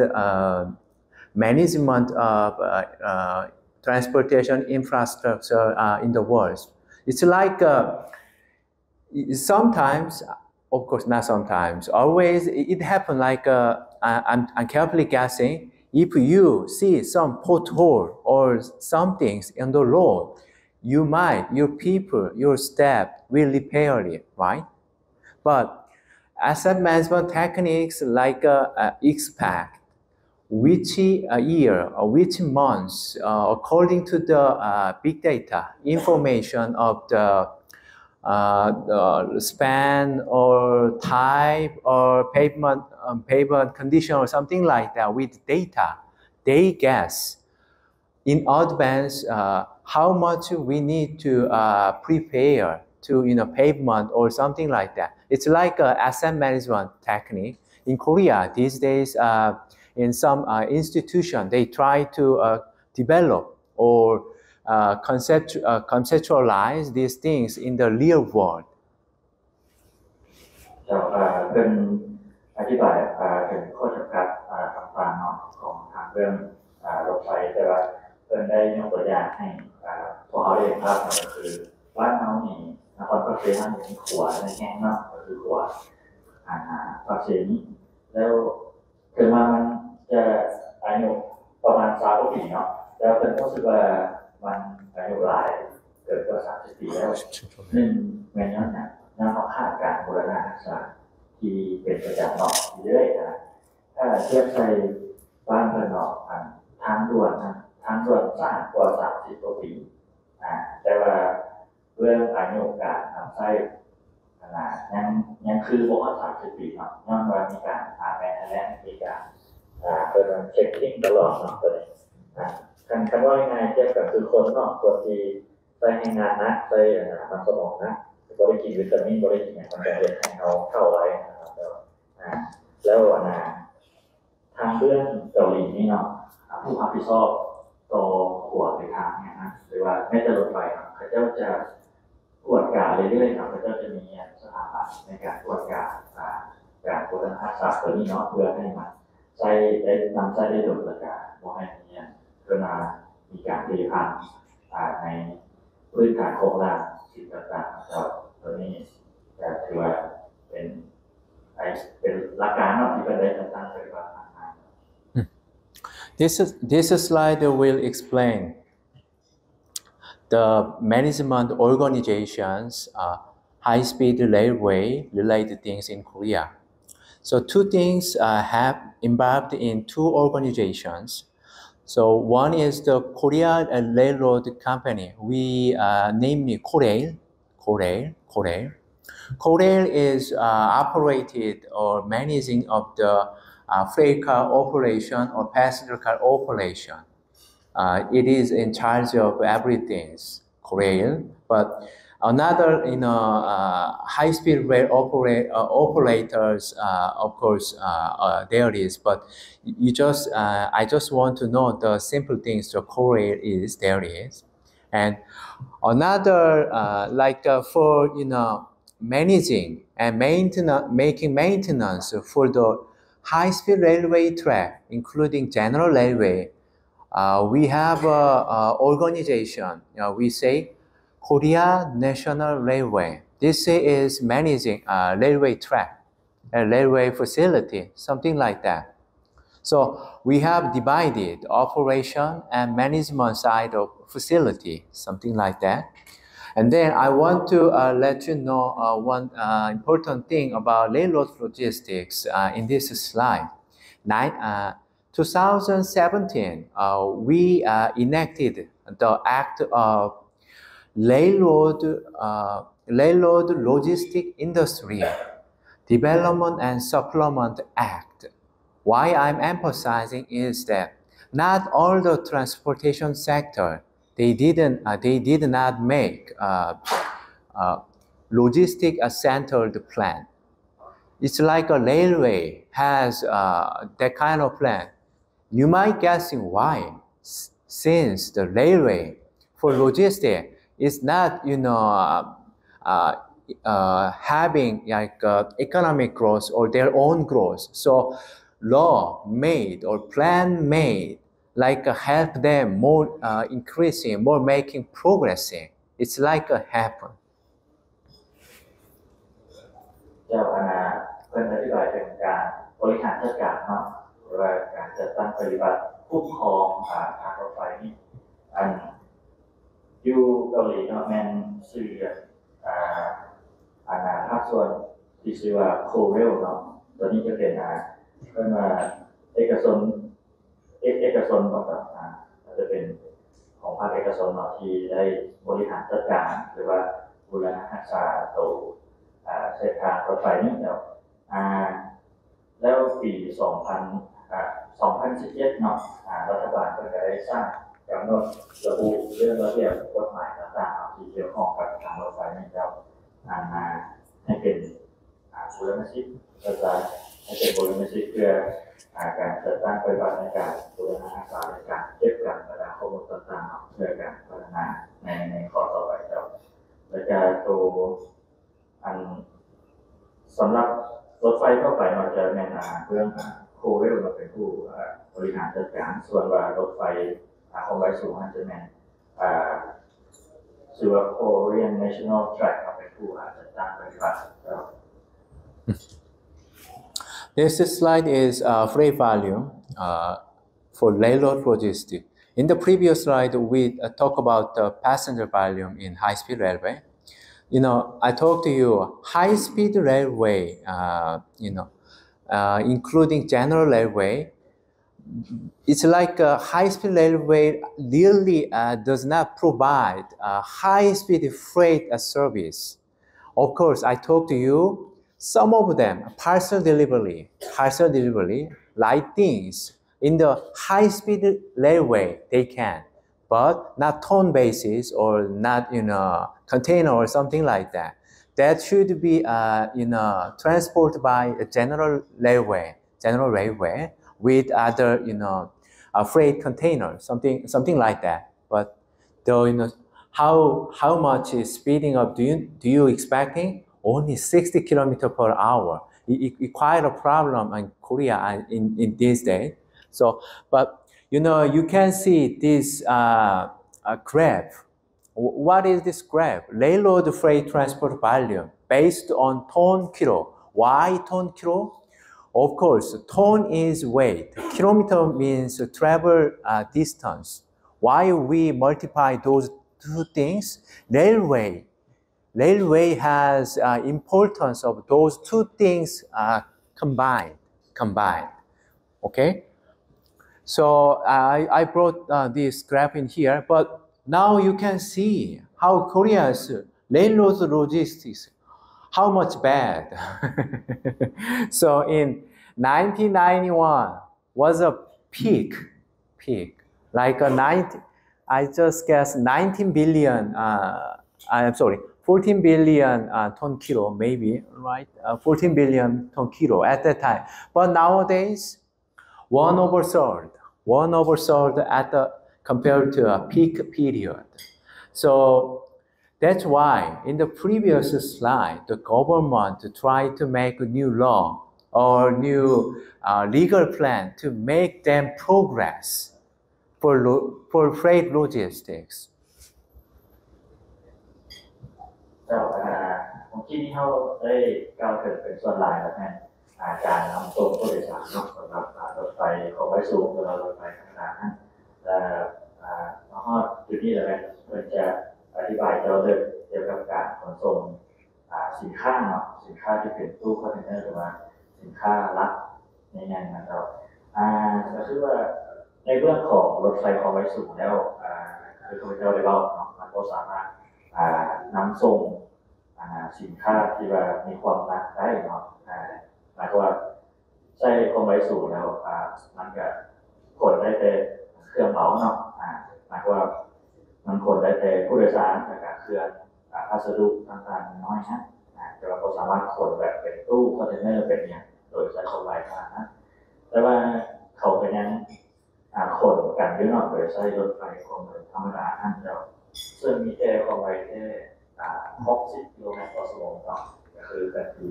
ในแบบสร้างนั้นแล้วประธานจากที่สังเกตเห็น Oh, okay. Yes, yes. ประธานจากที่สังเกตเห็นเราตั้งแต่ปี1983เป็นต้นมามันก็เริ่มคือซีหลายเลยเนาะเมื่อเทียบเป็นต้นต่อปีเนาะแต่ว่ามาปัจจุบันนี้มันจะมีว่าน้อยลงมันหมายความว่าอะไรหมายความว่าพระเจ้ากับแบ่งกันการขนส่งแบบทางรถเนาะทางรถรถบรรทุกเพราะว่าเมื่อนำไส้ความไวสูงกว่าได้การเดินทางของสินค้า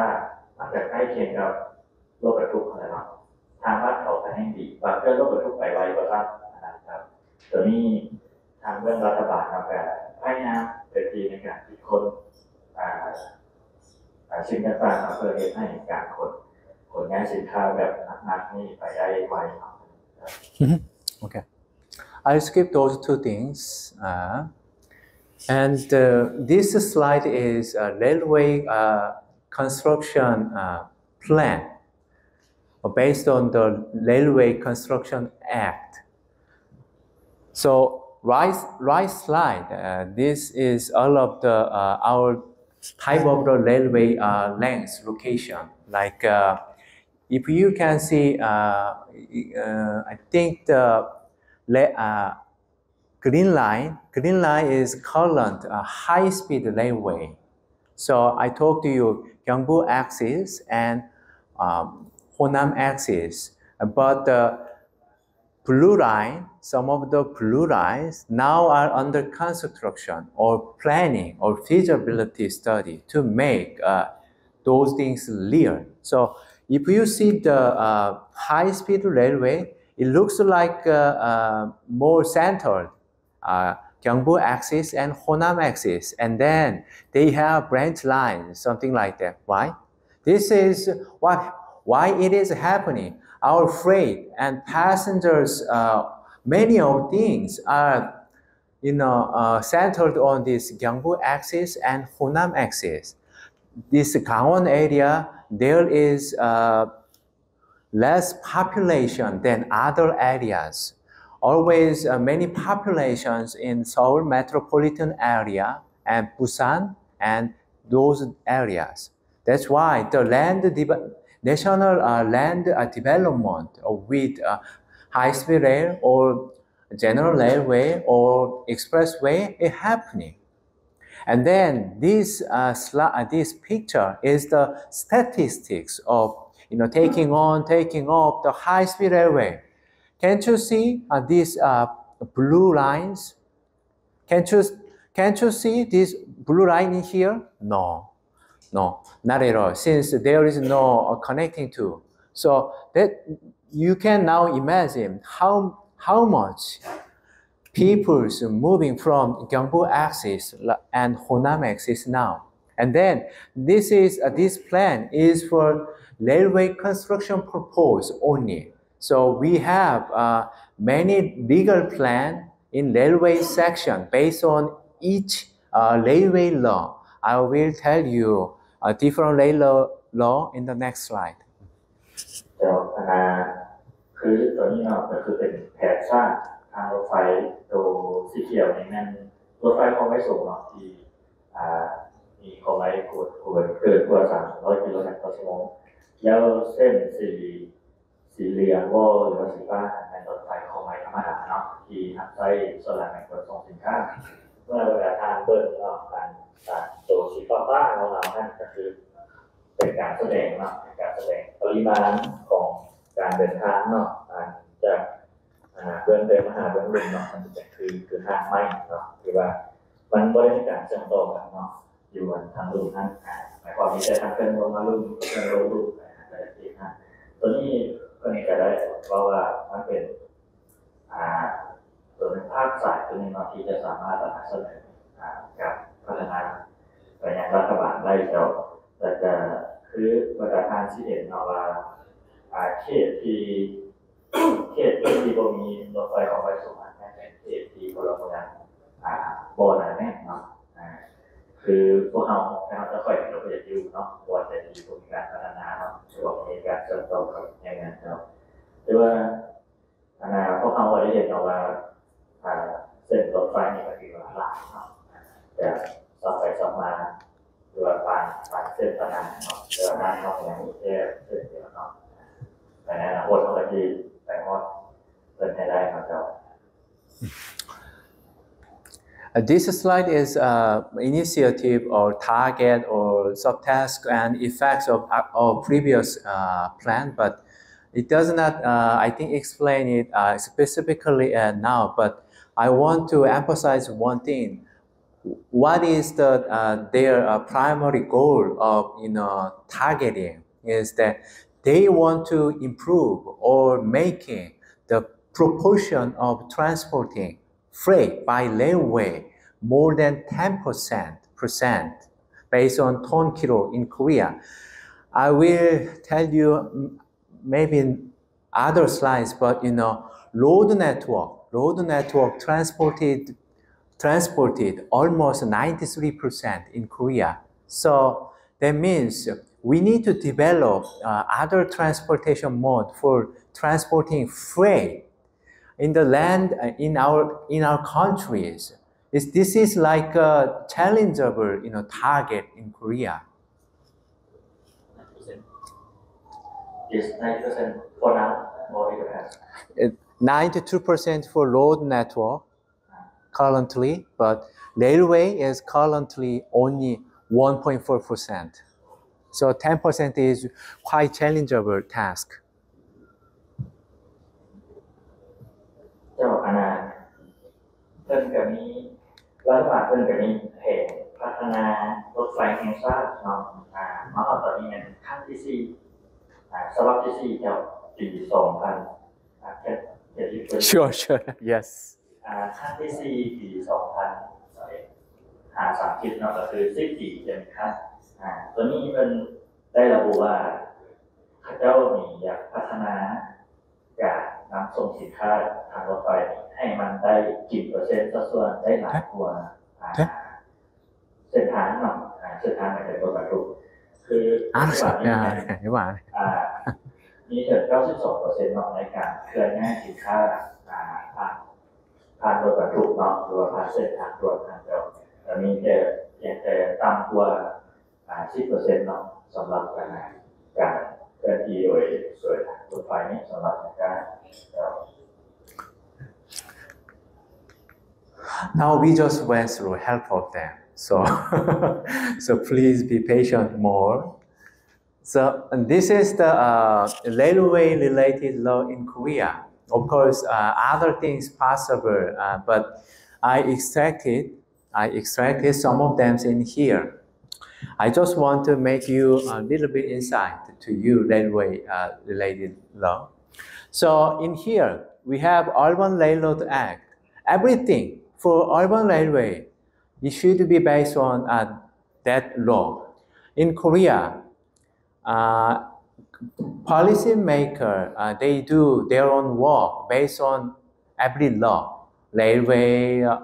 road sector, airline, water, or whatever things. So law is important. If there is no law about the task, they cannot do. So law is important. That's why Urban Railroad Act there is in urban area. And then for railway constructions, at that time, we did have Railway Construction Act. But, our transportation infrastructures development has been quite a long time, right? So that means maintenance problems is quite these days important. So what happened in the law? Revision has happened. So name and the contents were changed, like Railway Construction and Maintenance Act appeared. So the contents also changed. And another thing I talked to you, this railway section has some distinct thing compared to other transport sector.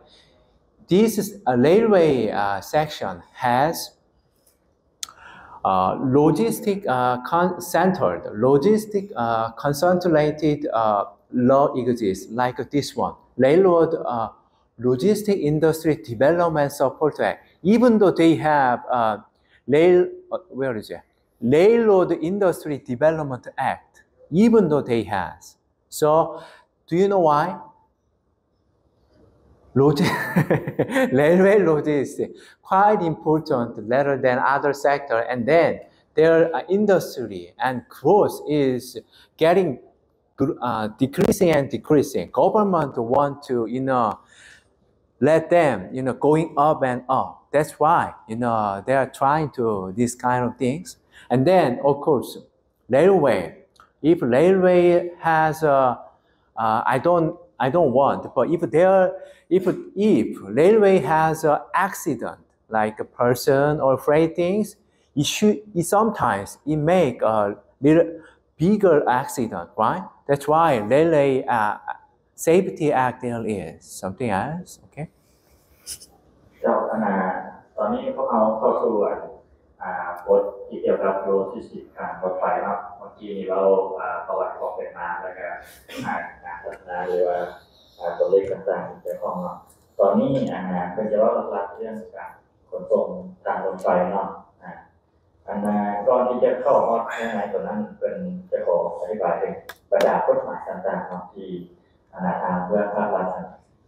เพื่อได้ออกเพื่อมาควบคุมการก่อสร้างและการปฏิบัติงานของรถไฟนี้ครับหมายความว่าในเมื่อก่อนเนาะการก่อสร้างการยังพอนั้นเป็นผู้เป็นห้างเนาะแต่ว่าต้องมีกฎหมายเพื่อตรวจสอบหรือว่าเช็คมาตรฐานนั้นเป็นเอกสารมากเลยเนาะแล้วหลังจากต่อมาจะมีกฎหมายในการบูรณะปรับปรุงเนาะตัวเส้นทางรถไฟนี้แล้วด้วยเหตุใดเนื่องว่าคือบรรดาทางเห็นสไลด์บางทีเนาะว่าการขนส่งสินค้าทางรถไฟไม่นับลดลงย่อมว่ามันบ่สามารถไปได้ไวครับฉะนั้นรัฐบาลก็จะได้ออกข้อกฎหมายเพื่อที่จะส่งเสริมการขนส่งทางรถไฟนี่ครับและการนอกจากนั้นยังมีกฎหมายที่ระบุเรื่องอุบัติเหตุเนาะที่เราควบคุมเรื่องอุบัติเหตุเพราะว่าถ้าว่ารถไฟมันมีอุบัติเหตุแล้วก็คือว่ามูลค่าความเสียหายมันหลายตัวรถบรรทุกนะครับ This is the example of Railroad Logistics Act. Like other laws, we have the similar things, definition, why it is introduced or something like that. But I want to emphasize some things, development of the railroad logistics industry. Sure. They want to several things try, but I will explain each one. First thing is allocation of track capacity. So, railway has not, open access. Okay, if you have private vehicle, you can go to everywhere with the road network, right? You can access if you want. But railway, you should take a train, right? With the given track. So that means the government needs to let somebody else manage and operate this track capacity or track operation, something else. This is the explain about something like that. And second one is the charging fees of freight railroad facilities. Railroad facilities include track, station, or complexes development. This is the all, and I want to emphasize those two things: standardization and informatization. What standardization of rail logistics? Of course, freight train, and car, like a container transporter, transport container, something like that. This should be standardized. If you want to export your products or import advanced countries or European countries, whatever countries, since it does not, standardize, you need to every time load unload, shuttle transportation happening. So, of course, there is overall standardization in the world in the railway sector. So, there is, and informatization is quite good, quite important phenomenon in these days, since now we are in experience in fourth industrial revolution, right? Fourth industrial revolution based on big data or platform economy or something like that. In that case, related to that kind of things closely, road sector also needs railway information system, like based on data, something like that. So that is described in the Article 15. And then I want to explain Article 16 is it contains transporting of hazardous material and heavy things. Why law article specify these things? Like a benefit of the transporting those things is quite big rather than road sector. So they encourage in the law. Since encouraging in the law might be industry operator or somebody else might be follow the law. So this is the one of the reasons. And last one is the like a financial assistance from government or pilot test with government money, something like that. So in the law, they set up the financial assistance clause to let company get the money from the government to do pilot tests or setting up the new freight facility or something like that. เจ้าคณะเพิ่นได้กล่าวถึงข้อกฎหมายเนาะที่กำหนดละเอียดในด้านต่างๆสำหรับเรื่องรถการสำหรับเรื่องการโลจิสติกส์การรถไฟในจังก็คือให้อยากสร้างให้รถไฟนี่หักไส้ในด้านอุตสาหกรรมเฉพาะเนาะเจ้าและอันที่หนึ่งเนาะเป็นคือข้อหมายมันก็มีหัวข้อหลายเนาะแต่ว่าเป็นอธิบายเรื่องส่วนใดส่วนหนึ่งเท่านั้นก็คืออันที่หนึ่งเป็นอธิบายว่าการเพิ่มรางการเพิ่มเส้นทางของรถไฟนี่เนาะที่ว่ามีความจำเป็นเนาะเพื่ออยากให้มีเพิ่มเที่ยวเพิ่มอย่างได้หลายขึ้นเนาะก็คือถ้าเราเปรียบเทียบกับเส้นทางเนาะคือรถไฟนี่มันจะมีแต่เส้นทางเดียวเนาะที่จะไปนะครับนะแต่ว่าเราเดินเส้นทางนี้เราสามารถไปมาหรือว่าจอดได้ก็แต่มันสะดวกสบายมากแล้ว ความต้องการในการเพิ่มล้างเนาะล้างหมายถึงแทร็กเนาะนั่นมีความต้องการสูงครับแล้วก็เพิ่นได้อธิบายเติมในข้อกำหนดอันที่2หมายว่าให้มีความเป็นมาตรฐานให้ก็เป็นมาตรฐานอะไรก็คือเวลาทางกระชี้เห็นเนาะตู้คอนเทนเนอร์เนาะหรือว่าบอลรางในการวางตู้คอนเทนเนอร์ต่างๆให้มันมีขนาดที่ชัดเจนและการแม่นยำเพื่อที่จะทำใช้ในการยกย่อขึ้นลงเนาะแล้วต่อมาก็คือการให้ข้อมูลเนาะด้านการขนส่งทางรถไฟนี่ที่ว่าเขายกในเรื่องของดิจิทัลหรือว่าหลายนอกจากให้ข้อมูลการว่าสินค้าเขาอยู่ใส่หรือว่าเจ้าที่อยู่แต่ละประเทศทางเรื่องรัฐบาลเพื่อการมีความเท่าทันในการส่งเสริมด้านนั้นและอันที่3เราที่เป็นระบุเนาะจากหลายๆตัวท่านมาเนี่ยการข้อกำหนดระเบียบต่างๆในด้านการขนส่งวัตถุอันตรายเนาะหรือว่าสินค้าอันตรายหมายความว่าเป็นสินค้าเคมีที่ประกอบมีเคมีนะแต่ที่ว่าได้ออกข้อกำหนดกฎหมายชัดเจนแล้วตัวทุกท่านที่ท่านอธิบายเนี่ยเคยมีข้อกำหนดรายละเอียดต่างๆในเรื่องการช่วยเหลือทางด้านการเงินสำหรับบรรดาบริษัทใดที่ต้องการที่จะสร้างสิ่งประกอบหรือว่าพื้นฐานต่างๆสำหรับกิจการรถไฟนี่ทางรัฐบาลจะมีขึ้นทุกโยงในการพัฒนาต่อไป Before talking to problem and direction of railway logistics growth, we need to talk to the current situation of this. So this slide explains some, statistic things with words or even the tables. If you can see these tables, it's almost 20 years period. 2001 to 2020.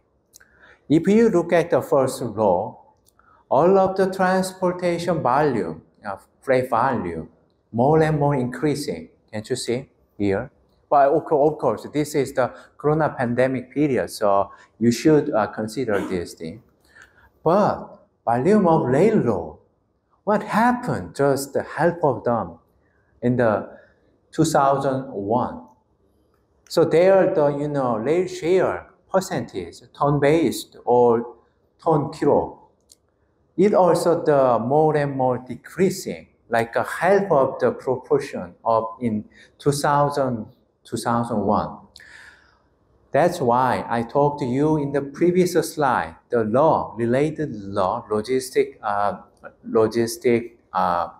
Railway Logistic Development Act, Railway Logistic Development Plan, legal plan. It's like a government is trying to make industry operators can get more benefits, more help from the government side. So it's happening. So this is I talked to you the statistic of the road, vessel, and railway, something else. So you can see it's based on ton. Railway, just only in 2020, the proportion of the freight in total just only account for 1.4%. Is quite low rather than other transportation mode.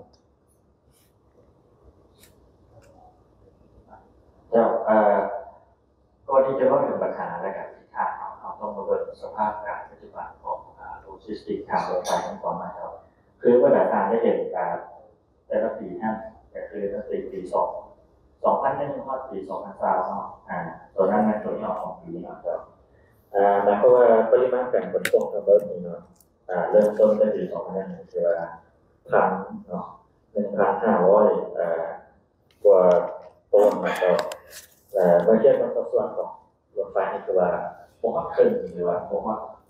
30%คือว่าสัดส่วนที่กินไปหลายประเทศอย่าง 92% 92.8% นี่ไงโดยทางรถบรรทุกหรือว่าทางบกนะครับ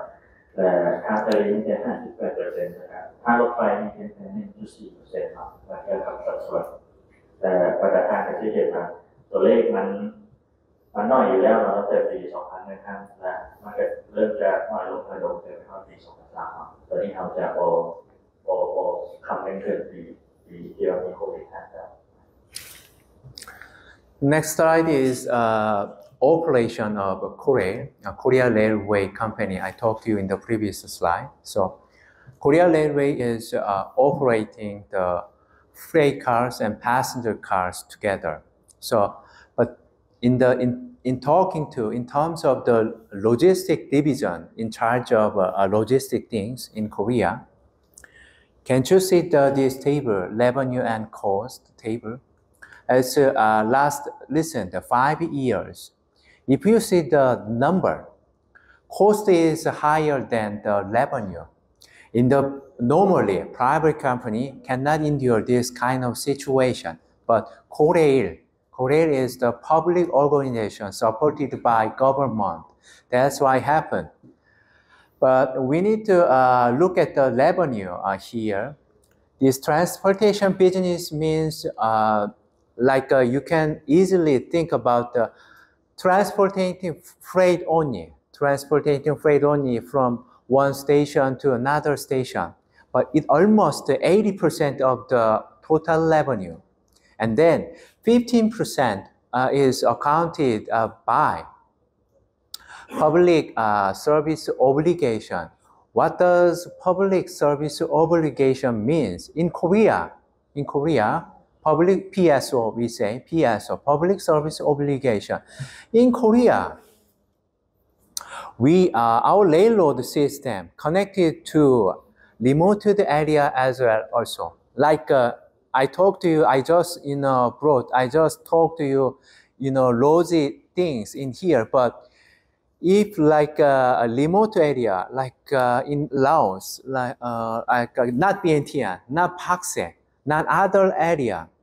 not capital area, they also have access in general railway. So Korean Railroad operates general railway. So this PSO accounts for 15% of the total revenue. And then actually Korail operates Uang ICD, like a Bangtao dry port in here, the almost handled for capital region in Korea, freight volume I'm talking to. But you need to look at the labor cost intensively, since labor cost is quite high, accounting for more than 50% in total cost. Do you know why? Our labor cost is not efficient, since compared to advanced countries, Japan Shinkansen, French TGV, something else, they has a proportion of around 30%. But in our Korea, 50%. It should be medicine. It should be cured,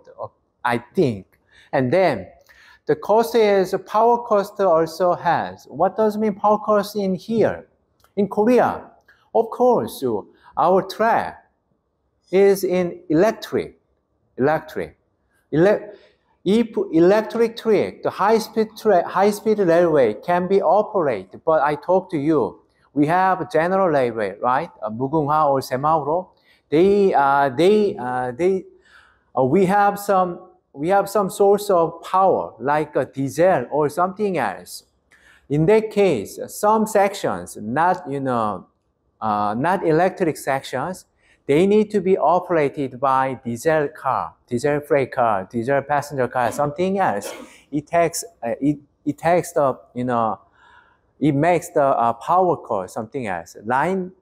usage fee means, I talked to you, Korail operates the freight car or passenger car, but who's carrying, who's managing for track? I talked to you, Korean National Railway. So this is like a cost. But one more I want to emphasizing is the cost is the higher than revenue. So. จะเป็นได้อธิบายถึงสภาพของการ จัดตั้งปฏิบัติโลจิสติกทางรถไฟในปีที่ผ่านมาเนาะปีที่ผ่านมา2017 2011นี้ก็คือบริษัทโคเรลเนาะโคเรลที่สุดนุนโดยรัฐบาลเกาหลีนะและแม้ว่าเพิ่นได้แจ้งเห็นเนาะเรื่องรายหักกับรายจ่ายหรือว่ารายหักกับรายจ่ายภายในช่วงปี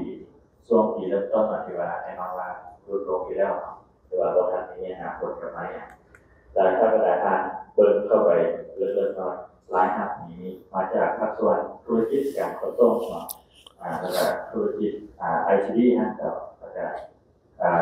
จากการส่งเสริมการค้าหรือว่า POS นะครับแล้วเรื่องค่าใช้จ่ายแบบนี้ค่างานเนาะค่างานอยู่เกาหลีคือว่าอย่างค่อนข้างสูงไม่เมื่อเทียบกับการจัดตั้งปฏิบัติอยู่ทาง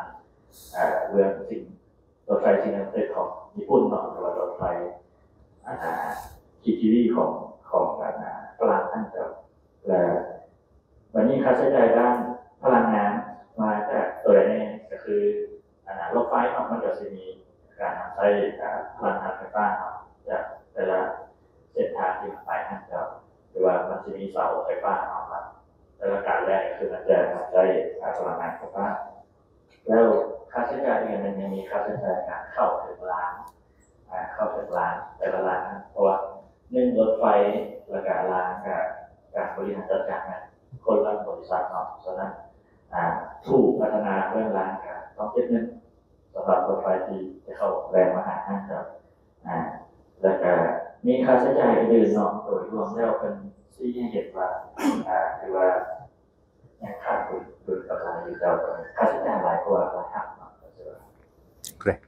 แล้วก็ด้วยการสนับสนุนของรัฐบาลเขาก็ที่ยังคงตัวมาได้ทุกเมื่อนั้น This slide is about rail freight operating systems and trend. Recent 10 years, in the last 10 years, the number of the freight station operating stations number is more and more decreasing, like half of the 2007, including container yard, warehouse, or still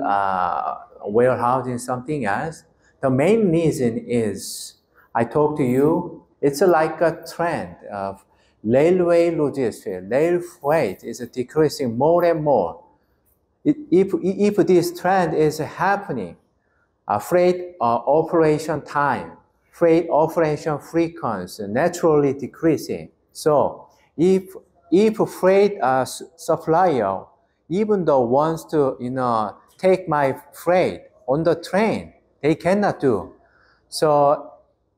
it's like a bad circle is going and going. เจ้าเมื่อว่าถึงการขนส่งสินค้าผ่านทางรถไฟมาคือว่าราคาได้เห็นในแต่ละสไลด์มันปริมาณเนาะมันค่อนข้างมีความลดลงอย่างต่อเนื่องเนาะเมื่อมีความลดลงอย่างต่อเนื่องการผลิตสินค้าในแบบที่ลดลงไปต่างๆนะครับ And this is the sales of railway logistic industry. Why don't you look at this table? These tables and this column is important thing. So currently, rail freight transportation only takes more than 40% of the total revenue or total sales. But can't you see those numbers? The manufacturing industry for equipment and really low percentage, not below 1%, 0.1%, and equipment rental business only takes 7.1%. So what I'm emphasizing, those two things is that our rail freight industry is now losing competitiveness because of what?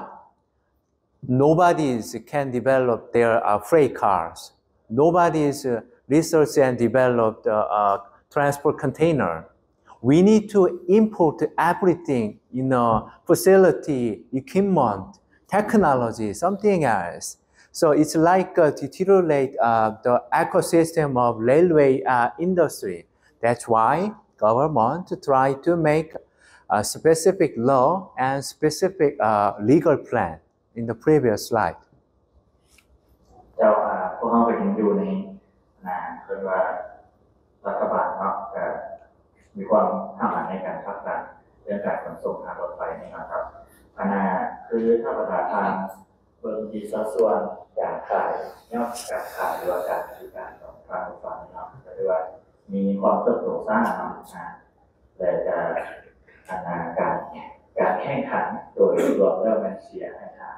เรื่องการขนส่งทางบกเป็นสัดส่วนหลายเนาะแล้วก็คือในปัจจุบันนี้เขากำลังพัฒนาเรื่อง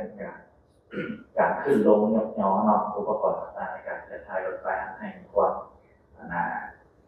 มองไว้เนาะและมีความทันสมัยครับ Now we are talking to the problems of railway logistic industry. One thing I want to emphasize is inferior price competitiveness rather than road sector. Of course, in Korea, it's like a little bit unique in road sector, road development in Korea. Our government, with some amiable reasons, freight transporter in road sector provide some subsidies, or we say oil, petroleum subsidies, something else. It's not small, some little bit big, so big, and then they get the freight transporter in road sector. They use expressway, but the tolling fee, day and night, is different for freight transporter, like more discounted in the night. These kind of things are supported by central government's money.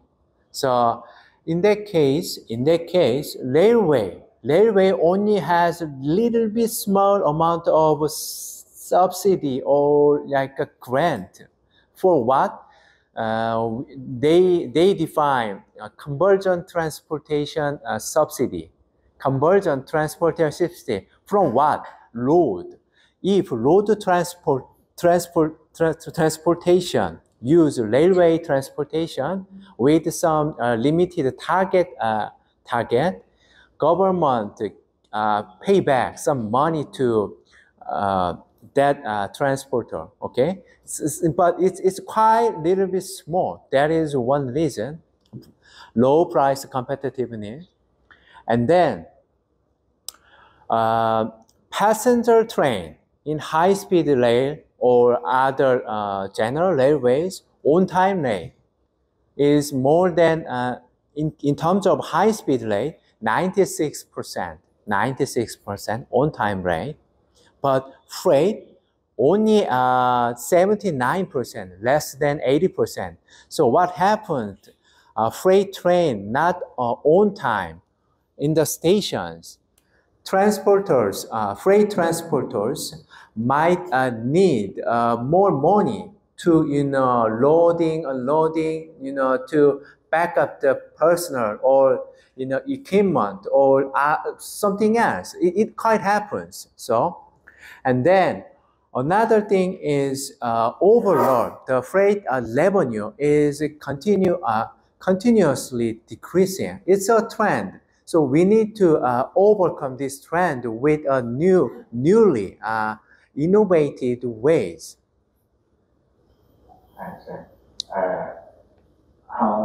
เพื่อนนำเสนอเกี่ยวกับปัญหาของโลจิสติกส์การรถไฟนี่ก็คือปัญหาที่หนึ่งเนี่ยเป็นที่พวกกันนี้เนาะหนึ่งมีราคาสูงเนาะสองแล้วเพื่อนว่ามีการสุดโยกจากภาครัฐนี่คือว่าเปอร์เซ็นต์ที่น้อยเมื่อเทียบกับการขนส่งทางบกเนาะ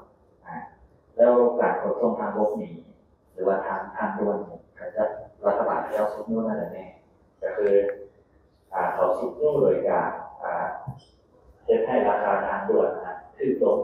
ถ้าว่าเดินทางในตอนกลางคืนเนาะ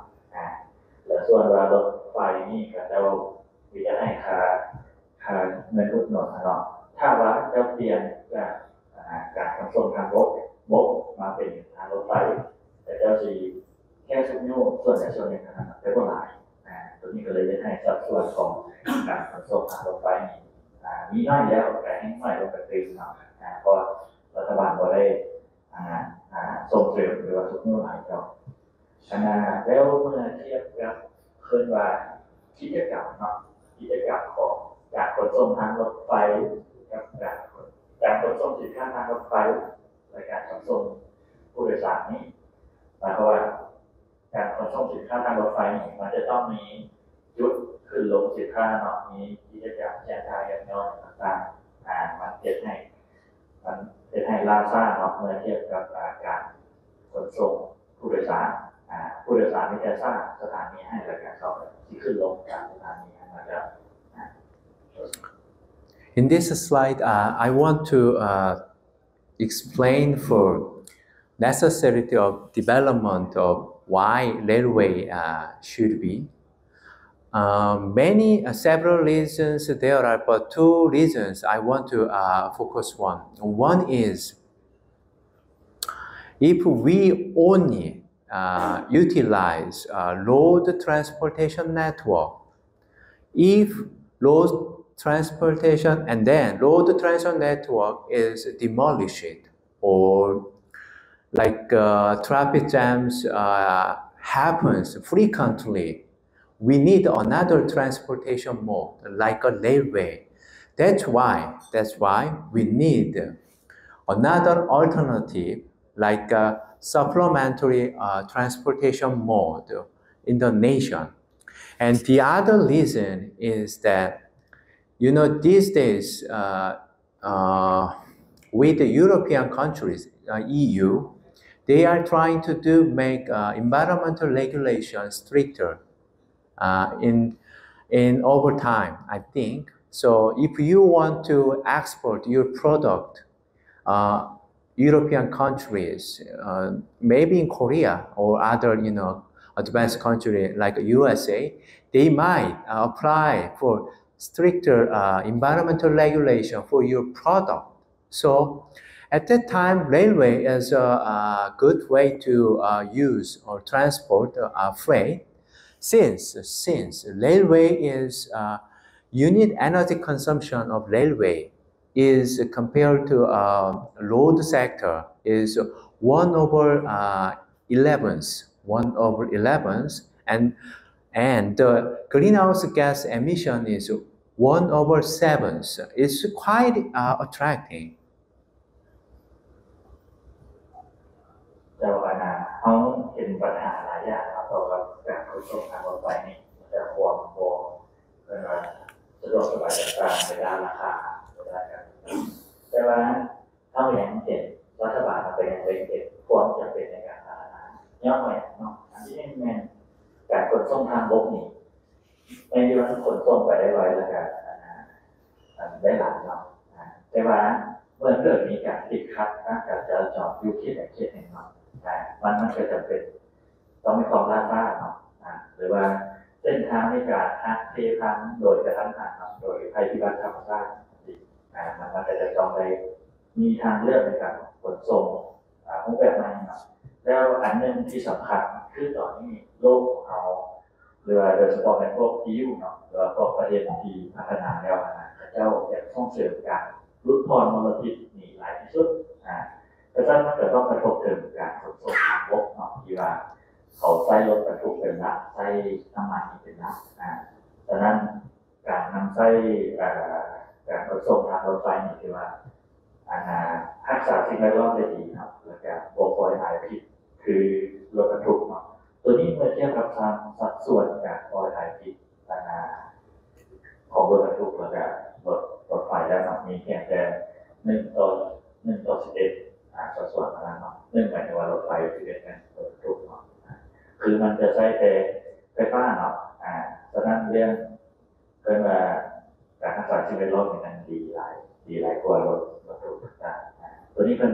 รัฐบาลเป็นคือเพื่อคนเนาะถ้าว่าแต่ละประเทศแต่ละภาคส่วนก็จะมีข้อกำหนดที่หักถูกกับการปล่อยไอพิษสู่สิ่ง củaเราnày sao? Now we are experiencing the one trend, like in logistics, e-commerce. What does mean e-commerce? E-commerce means you can order some necessary things with your phone or in your computer, right? You don't need to go to the market. You don't need to go to the department to buy something else. But this behavior change makes more traffic freight volume, right? I'm talking to consumer to business to consumer business, and not ton-based, container-based freight traffic. But in Korea, maybe some days I think the first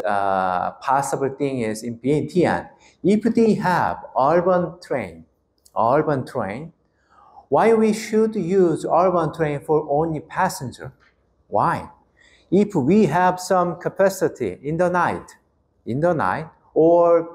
in the passenger train with some space for freight, parcel delivery, we can use it. This is like these days in Korea, with more increasing parcel delivery volume, especially in Seoul, capital area. They are trying to introduce this concept with shared logistic facility in the subway station. It's happening, but I just want to insight some your people for in case of our countries. เจ้าอนาแล้วความจำเป็นอันที่สามเนาะที่เป็นว่าเป็นยักษ์รถไฟการส่งทางรถไฟเนี่ยต่อพัฒนาก็คือนอกจากตัวการจะจับติดค้างมาที่หนึ่งครับจะได้สบายการเรียกการโมโนติกทางด้านการทำและที่สามเป็นว่าคือทุกคนที่คนเอาแบบการสร้างชื่อเครื่องผ่านทางออนไลน์ไปรับแต่สั้นในอนาคตบางครั้งปัจจุบันเนี่ยมีเป้าหมายที่จะแบบนำใช้ระบบรถไฟในตรงนั้นนี้เป็นการนำส่งพัสดุเนาะให้ถึงเพื่อนประชาชนให้ถึงสถานีใกล้เคียงเขตประชาชนท่านหมายความว่าในตอนนี้แล้วก็ในอดีตเนาะจะเป็นการขนส่งแบบง่ายๆเท่านั้นเนาะคือขนส่งทางตู้คอนเทนเนอร์จากจุดหนึ่งหาจุดหนึ่งเนาะจากจุดที่ไกลมาหาจุดไหนเนี่ยนะแล้วข้าเจ้าเชื่อมต่อระบบให้เรื่องการค้าอีคอมเมิร์ซเนาะการเดลิเวอรี่ต่างๆหรือว่าจะส่งตัวให้นำใช้รถไฟในตรงนี้จะส่งได้เนาะเขาอาจจะจินตนาการเขาออกมาว่าจะเป็นอย่างต้องใช้รถไฟในตรงนั้นเพื่อจะส่งพัสดุหรือว่าสินค้าน้อยนะคือบ้านเปิดเนาะการที่เขาจะไปแบบที่ใดที่หนึ่งมันใช้เวลาตัวโดดเนาะด้วยโดดเวลาแค่ว่าประมาณ1 หรือ 2 กิโลเมตรแบบการเดินทางเรียกว่าครึ่งชั่วโมงแต่ว่าการมีรถไฟในตัวมาเนี่ยเอาไปสถานีใดหนึ่งหาจุดใดหนึ่งความไวมีแค่ประมาณ5 นาทีเนาะหรือ 10 นาทีฉะนั้นเรื่อง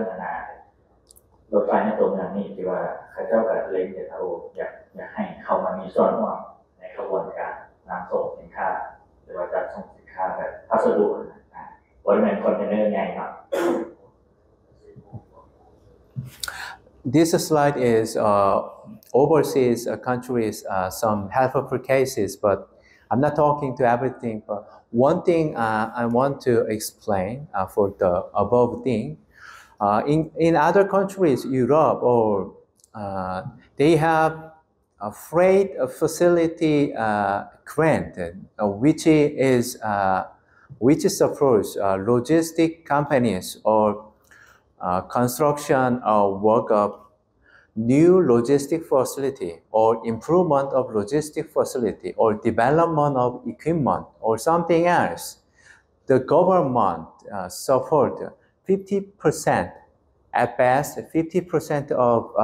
construction or management or whatever thing. But why it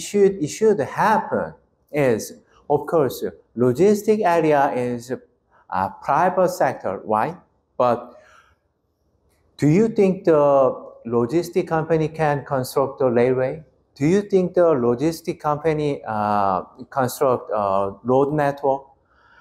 Logistic companies cannot do everything without government support. So that's why government think like a deeply help with some construction management thing like a facility and equipment. It's like a more in advance, like rather than just making or constructing road development or railway development, something else. It's more like advanced concept in Euro countries. เจ้าอยู่ประเทศยุโรปเนาะประเทศที่พัฒนาแล้วนี้เขาจะมีกำลังแรงสูงยิ่งในการพัฒนาสิ่งอำนวยความสะดวกต่างๆด้านโลจิสติกส์คือว่าทางในห้องเราว่าภาคธุรกิจส่วนใหญ่เขาจะบ่สนใจเรื่องการก่อสร้างในการพัฒนาพื้นฐานของหลักเนาะแต่เจ้าขอแต่ว่าเจ้าประกอบการนั้นธุรกิจแล้วภาครัฐจะต้องส่งเสริมหรือว่าการเตรียมเรื่องพื้นฐานของมันให้เกี่ยวกับเจ้าเนาะ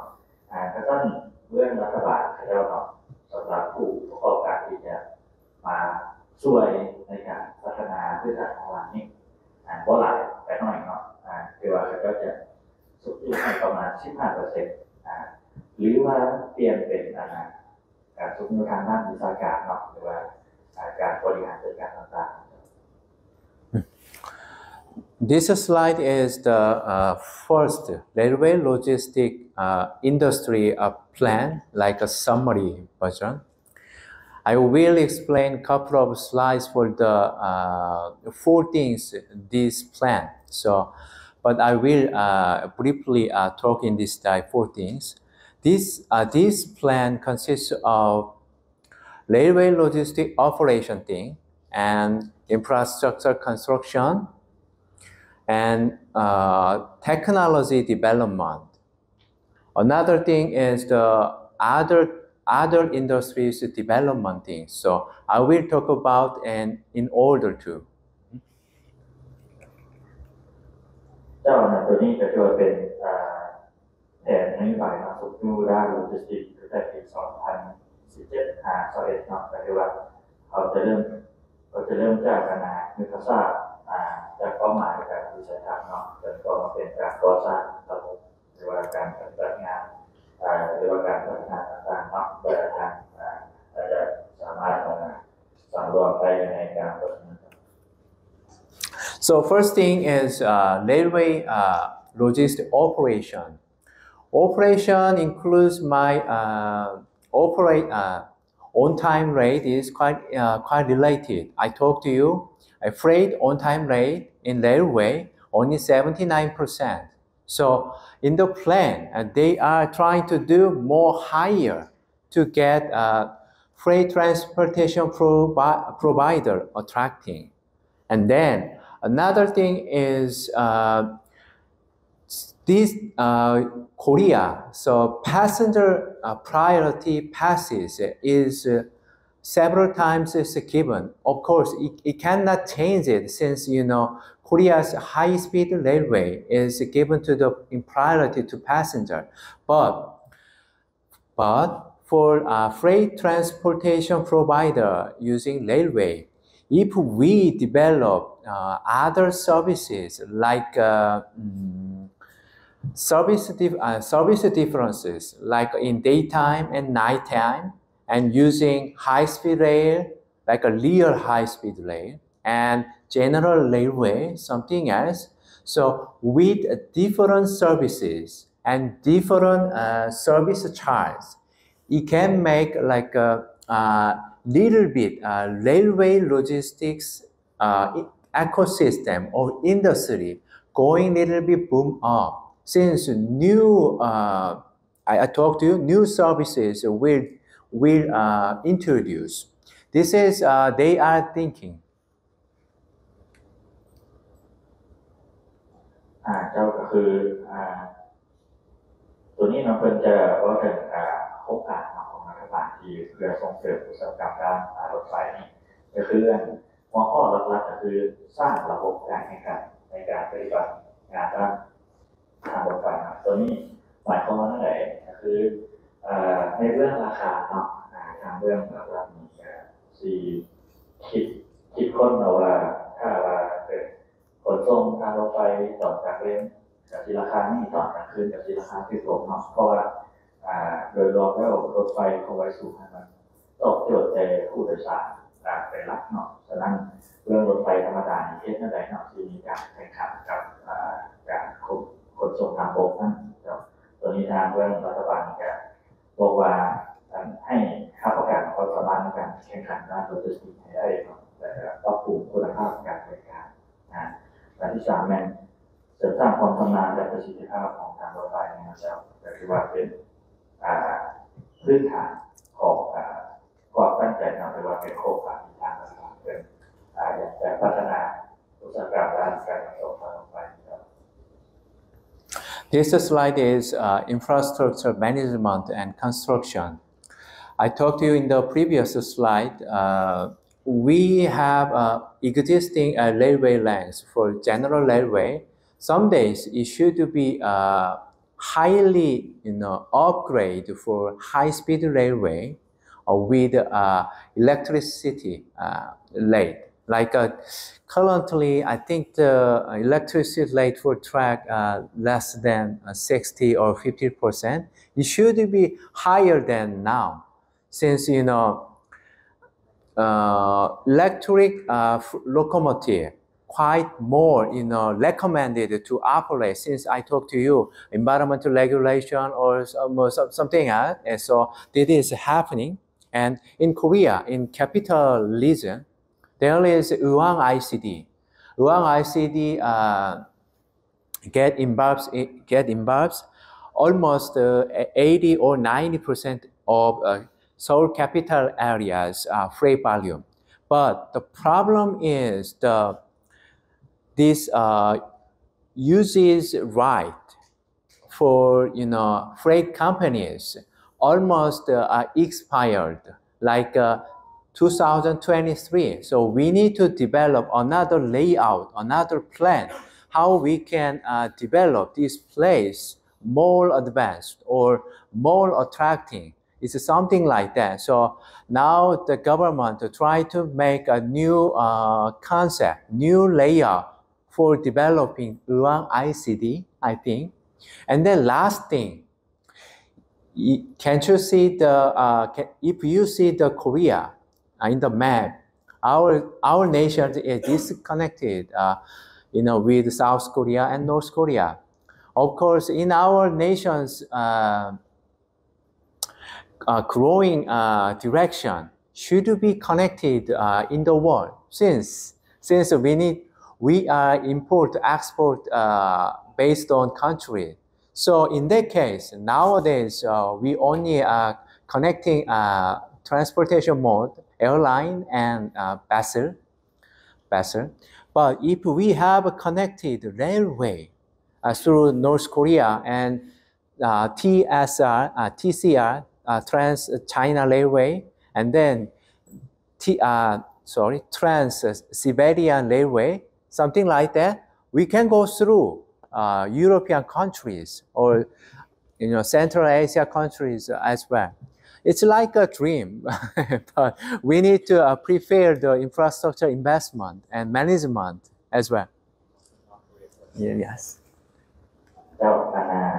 คือความตั้งใจของโครงการที่ส่งของรัฐบาลเนาะแม้ว่าเขาอยากสูงยุ่งนะครับภาคการสู่รถไฟธรรมดานี้ที่ว่าใช้ระบบน้ำมันที่เนาะให้เป็นระบบไฟฟ้าทั้งหมดเพื่อว่าในการลดความประหยัดต่างๆเนาะแล้วก็อันที่สองนะเรื่องตัวเขตผู้วิบัติ ICD นะครับเขตโลจิสติกส์ที่ดำเนินการเขาจะแนะนำว่ามีสัดส่วนกิจกรรมอยู่ในตรงนั้นที่ว่าอยู่ในเขตตามนั้นนี่คือว่าหลักเนาะสำหรับการเป็นจุดต่อของสินค้าคือว่าเขาก็ได้นำไปทางรถไฟกับขนส่งทางรถไฟนี่คือว่าสูงเนาะเพราะว่ามันอยู่เขตใกล้อยู่เขตตามนั้นโดยใกล้กับตรงนั้นจุดที่กระจายสินค้าเข้าอย่างนั้นนะแล้ว คือเขานี่นำใช้ระบบรถไฟนี่เพียงแต่ตอบสนองการเดินทางของสินค้าภายในประเทศซื้อเนาะถ้าว่าในอนาคตเนาะเมื่อมีการร่วมมือกันในด้านต่างๆเนาะแล้วประเทศสามารถก้าวข้ามเกินว่าข้อพิพาทกับเกาหลีเหนือนะครับการเปิดเส้นทางทางรถไฟไปยังยุโรปก็เรียกว่าจะมีความเป็นไปได้สูงเนาะและการมีความต้องการฉะนั้นในตอนนี้มันก็คิดว่ามันก็เป็นแค่ความฝันเนาะแต่ว่าถ้าว่าถึงการอนาคตเนาะเกาหลีใต้กับเกาหลีเหนือถึงการอนาคตการเติบโตเรื่องรถไฟไปหายุโรปเนี่ยก็คือว่าจะพบในคนฝันต่อไปครับตอนนี้ก็คือว่าเขายังที่เป็นอยู่เนาะเกาหลีเหนือเกาหลีใต้ฉะนั้นรถไฟขับไปแท้ๆแค่ที่ไหนเนาะแต่ทุกบ้านทำอย่างนั้นลาวจีนเนาะลาวจีนต่อไปเป็นไทยเนาะมันที่เชื่อมโยงกันเป็นภูมิภาคที่เป็นไปนั้นเห็นว่าประเทศนี้ยังโบออนขนาดเดียว This slide is other industries development rather than logistics sector. So one thing I would introduce the concept is the first one. Yesterday we reported interim report of second year our logistic master plan, including feasibility study of logistic terminal over there in Pakse. But economic feasibility is it's possible, but financial feasibility is not possible. We concluded, but how we can conclude those things possible or not possible is that there are some items like time value, freight value, or something else we should calculate in the feasibility study or economic studies. But time is change. People needs in change. Something else. We need to include other valuable items in terms of railway section. So in Korea, we are trying to do new concepts introduced like freight cargo reduction value. When we are transporting by railway, or a cargo value, or on-time rate value, or something else, we need to include those kind of values compared to other road sectors or other cases. It's like a concept, but they are trying. And another thing is, I think the human and professionals' education, training is most of the important thing in the logistics sector as well as other supporting sectors. So in the plan, they are trying to make more fostering about that. สำหรับโครงการส่งเสริมอุตสาหกรรมด้านโลจิสติกส์ทางรถไฟนี่เนาะหัวข้อที่3หัวข้อ4นี่คือว่าการวางทางเพื่อสุดนิ้วอุตสาหกรรมทางรถไฟเนาะเดี๋ยวเพิ่นว่าจังซี่เนาะในแต่ละระยะเนาะในแต่ละปีนั้นเราจะได้มีการนำเสนอบทศึกษาในด้านต่างๆเนาะว่าศึกษา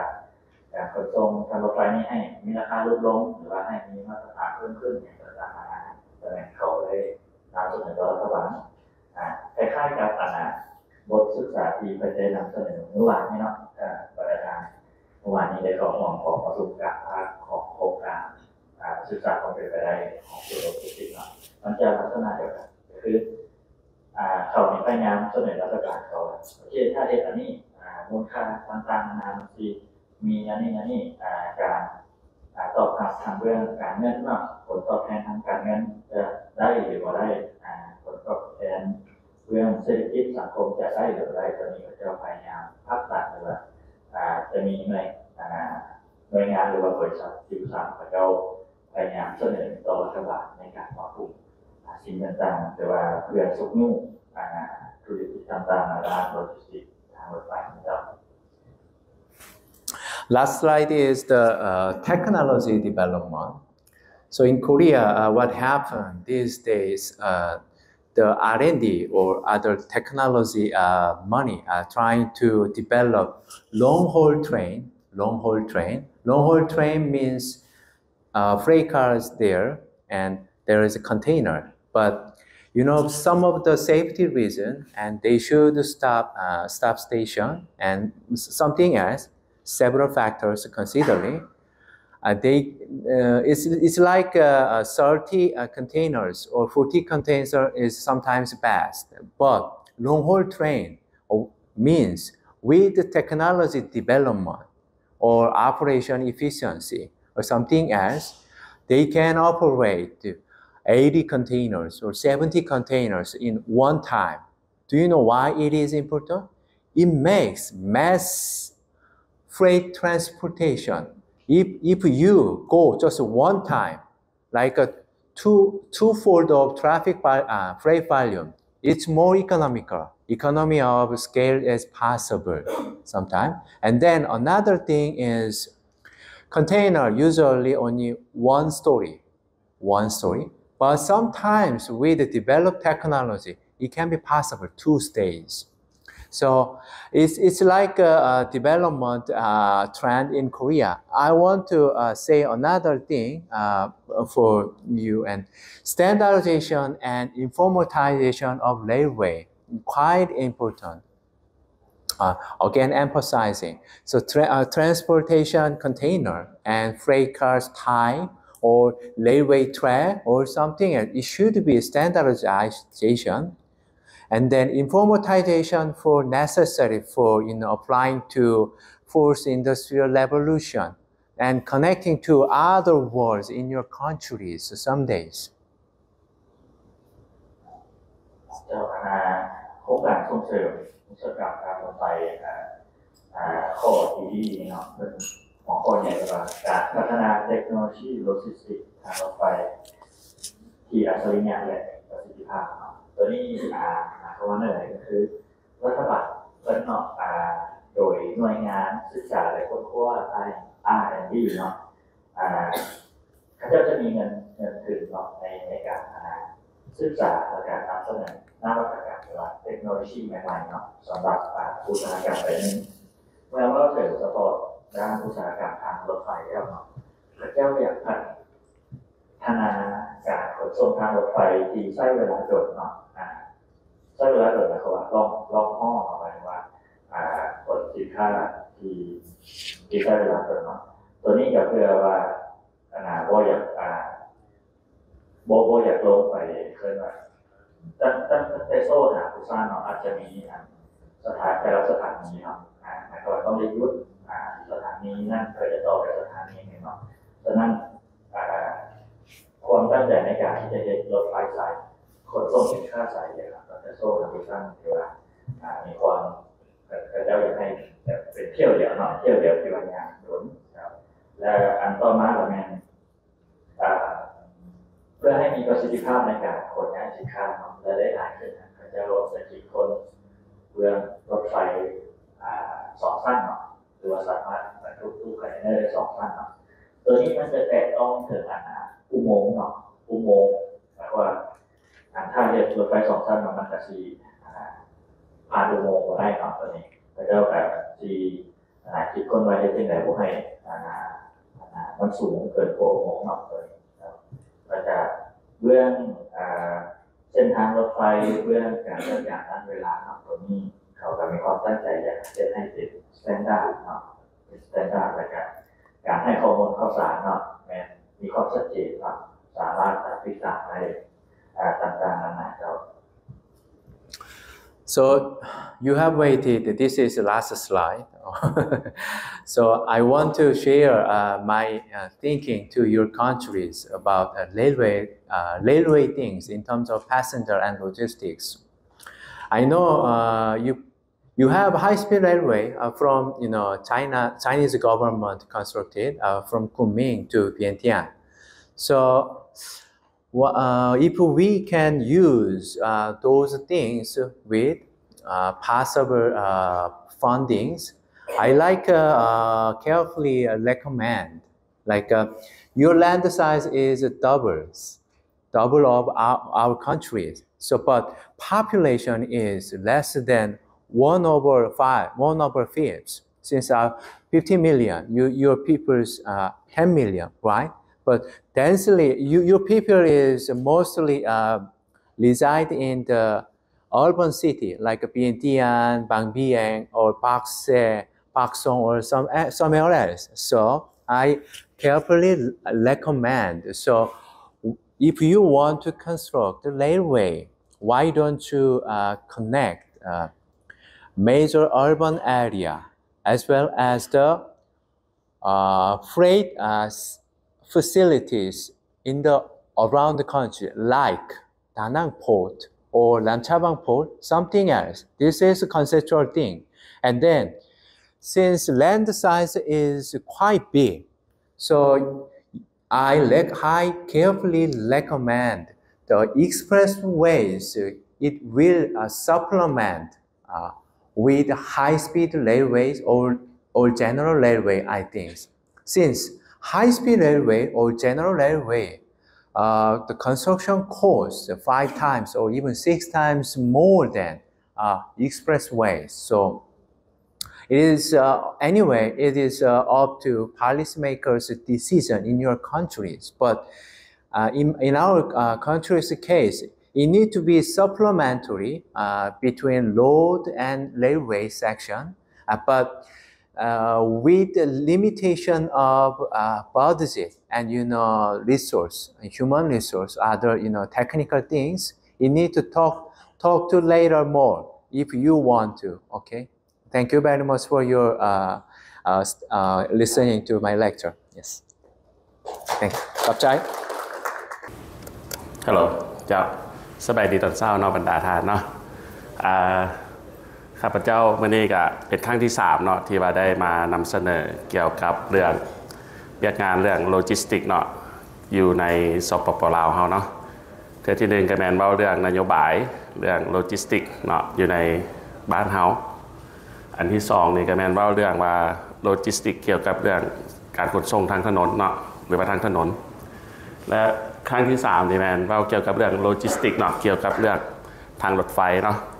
ข้าพเจ้านี่ก็ชื่อว่าอนุสรณ์อุทัยรัศดีเนาะเป็นห้องหัวหน้าภาควิชาวิศวกรรมขนส่งและโลจิสติกเนาะอยู่คณะวิศวกรรมศาสตร์มหาวิทยาลัยแห่งชาติลาวเนาะมื้อนี้ก็คือว่าก็รู้สึกดีใจเนาะที่ว่าได้ถูกเชิญมาบรรยายเนาะเกี่ยวกับเรื่องโลจิสติกเนาะเกี่ยวกับรถไฟอยู่ลาวเฮาเนาะ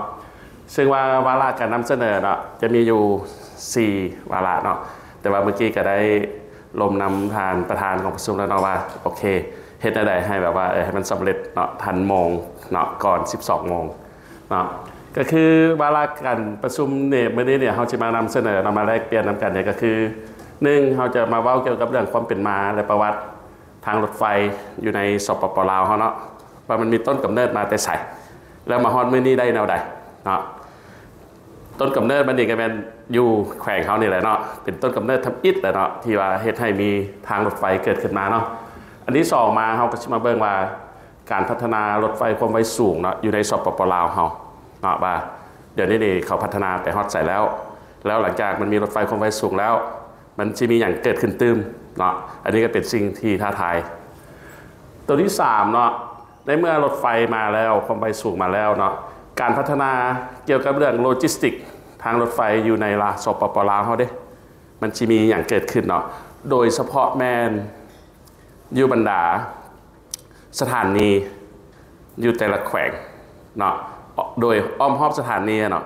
เฮาสิได้ประโยชน์อย่างจากทางรถไฟเนาะตัวนี้แล้วตัวสุดท้ายก็แม่นเว้าเกี่ยวกับเรื่องสิ่งท้าทายเนาะและวิธีดำเนินการในต่อหน้าเนาะว่าเฮาสิจัดการมันแนวใดมันมีท้าทายอย่างไรเนาะที่เกิดขึ้นเนาะอันนี้ก็แม่นเว้าเกี่ยวกับเรื่องความเป็นมาเนาะหรือว่าประวัติของทางรถไฟในสปป.ลาวเนาะเฮาก็สิเห็นว่าเนาะเฮาจะเห็นลีผีหรือว่าคอนเพลงเนาะอันนี้นี่ก็แม่นในสมัยแต่ก่อนเนาะที่ประเทศลาวเขาเนาะตกเป็นหัวเมืองขึ้นของประเทศฝรั่งเนาะ แล้วประเทศฝรั่งนี่ก็มีความพยายามเนาะเพราะว่าตอนนั้นแมนทั้งเวียดนามทั้งกัมพูชีทั้งลาวเนาะตกเป็นความขัดแย้งของฝรั่งเนี่ยเนาะแล้วฝรั่งนี่อยากเฮ็ดแนวใดเนาะอยากให้แบบว่าเรือที่ว่ามันจอดอยู่ท่าเรือของมาอย่างโฮจิมินห์เนาะขึ้นมาหาพนมเปญแล้วอยากมาเชื่อมต่อกับแม่น้ำของเนาะขึ้นไปทางภาคกลางภาคเหนือของเราขึ้นไปหาจีนเนาะเพราะว่าตอนนั้นแมนอังกฤษนี่แมนควบคุมเกี่ยวกับเรื่องพม่ายึดครองพม่าแล้วฝรั่งก็อยากแพร่ขยายอำนาจเนาะขึ้นไปยึดครองเอาจีนเนาะคันซันนี่ก็เลยว่าอยากสร้างท่าเรือเนาะให้มันเชื่อมจอดกันก็เลยแบบว่าขึ้นมาตั้งแต่โฮจิมินห์เนาะมาฮอดพนมเปญแล้วบัดนี้จะขึ้นมาหาแม่น้ำของราคาลีพีกับคอนพะเพงเนาะฝรั่งเศสก็พยายามระเบิดเนาะเกาะแกงมาอย่างต่างๆแหละลายย่างเนาะเฮ็ดแต่สุดท้ายก็บ่สามารถเอาชนะความยิ่งใหญ่ของธรรมชาติได้เนาะแล้วหลังจากนั้นฝรั่งเศสก็ในเมื่อแบบว่ามันเฮ็ดอย่างนั้นบ่ได้เนาะมันก็เลยแบบว่าคิดหาทางใหม่เนาะเพราะว่าเวลามันเอาเรืออย่างขึ้นมาฮอดรีพีฮอด4,000 ดอลนี่แล้วก็เรือล่มเรืออย่างนี้เนาะจำนวนหลวงหลายเนาะหลังจากนั้นเนาะฝรั่งเศสนี่ก็ได้มาคิดหาวิธีใหม่เนาะก็คือมาสร้างทางรถไฟแมนเริ่มต้นก่อสร้างเนาะแมนในปี1895เนาะอยู่ที่เมืองโขงเนาะแขวงแก่นประซักเขาเนี่ยเนาะเพื่อเชื่อมต่ออยู่2เกาะเนาะมันก็จะมีดอนคอนและดอนเดดเนาะที่เขาเห็นปัจจุบันนี่แหละเนาะเป็นซากเนาะที่เป็นอนุสรณ์สถานเนาะให้เขาเห็นเนาะเป็นความทรงจำเนาะทางรถไฟตัวนี้นี่ก็ถือว่าเขาก็เลือกสร้างอยู่บนที่เป็นจุดยุทธศาสตร์ที่สำคัญเนาะของ4,000 ดอลเขาเนาะและทางรถไฟนี่แมนเป็นทางขนาดราง1 เมตรเนาะมีความยาวประมาณอยู่7 กิโลเมตรเนาะใช้ขนส่งผู้โดยสารและก็ขนส่งสินค้าเนาะระหว่างท่ากำปั้นอยู่2เกาะเนาะโดยแล้วก็ก่อสร้างขัวเนาะเชื่อมต่อระหว่างนั่นเนาะเพื่อให้อยู่บนแคบที่สุดของแม่น้ำคลองเนาะแล้วหลังจากนั้นเมื่อสงครามโลกครั้งที่2เกิดขึ้นนะรถไฟสายนี้เราก็ต้องได้หยุดทำการเนาะให้การบริการเนาะอยู่ในท้ายปี1940เนาะหลังจากนั้นเนาะทางรถไฟสายนี้ก็ถูกฮือถอนเนาะเหลือแต่ขัวแล้วก็หัวรถจักรไอ้น้ำแล้วก็ล้างบางส่วนเนาะไว้เป็นที่ระลึกเนาะอยู่ทางรถไฟตัวนี้แสดงว่าทางรถไฟเส้นนี้แมนเป็นทางรถไฟเส้นทำอิฐเนาะที่เคยสร้างอยู่ในสปป.ลาวเฮาเนาะอันนี้แมนที่มาเนาะต่อมาเนาะประเทศลาวเนี่ยก็ต้องรอท่าอีกอยู่69 ปีเนาะ69 ปีนี่เนาะแล้วจึงได้มีทางรถไฟเนาะจึงได้กลับเข้ามาในประเทศลาวอีกเทื่อนึงเนาะนั่นก็แมนทางรถไฟอยู่ระหว่างหนองคายหาท่านาแรงเวียงจันทน์เนาะทางรถไฟนี่ก็แมนมีความยาวอยู่ประมาณ5 กิโลเมตรนับตั้งแต่ทางหนองคายมาหาท่านาแรงเนี่ยเนาะเป็นรถไฟที่ถือขนาดนะว่าเป็นรถไฟที่สั้นที่สุดในโลกเนาะเป็นรถไฟที่สั้นที่สุดในโลกอยู่ระหว่าง2 ประเทศเนาะคือ5 กิโลเมตรเฉพาะอยู่ในลาวเขานี่แมนอยู่ 3.5 กิโลเมตรเนาะและก็ขนาดความกว้างของรางเนาะแมน1 เมตรเป็นราง1 เมตรเนาะอันนี้ก็แมนการให้การช่วยเหลือของรัฐบาลของประเทศไทยเนาะช่วยเหลือเพื่อเชื่อมต่อเพราะว่าตอนนั้นแมนขวาข้ามน้ำของแห่งที่1เขาถูกสร้างสำเร็จเนาะแล้วหลังจากนั้นเขาก็เฮ็ดทางรถไฟผ่านขวามาเลยเนาะใส่ขวานี้ข้ามมาเลยรถไฟตัวนี้นี่ก็แมนเปิดให้บริการเนาะมื้อ1-2 เทื่อเนาะไปกลับเนาะใช้เวลาในการเดินทาง15 นาทีแต่ว่าเปิดมาแล้วมันบ่ค่อยมีคนนำใช้หลายปานใดเนาะมีผู้โดยสารน้อยส่วนหลายก็แมนชาวต่างประเทศเนาะเป็นนักท่องเที่ยวเนาะที่แบบว่าบ่อยากใช้ทางรถแล้วก็ขี่รถไฟมาเนาะก็นั่นเนาะอันนี้ก็แมนเนาะรูปภาพอยู่สถานีรถไฟท่านาแรงของพวกเขาเนาะที่รอท่าอีก69 ปีจึงเกิดตัวนี้ขึ้นมาเนาะ ต่อมาแบบนี้เนาะอันนั้นเขาห้องว่าเป็นเฟสที่1แต่เนื่องจากว่าเนาะเวลาเฮ็ดรถไฟหนองคายมาหาทานาแรงนี่มันรู้สึกว่ามันอยู่ห่างไกลจากใจกลางนครหลวงเวียงจันทน์หลังจากนั้นเพิ่นก็เลยแบบต่อเฟส2เนาะเฟส2สิเปิดนำไส้อยู่ท้ายปีนี้เนาะแมนตัวนี้แมนสถานีคำสวะเนาะ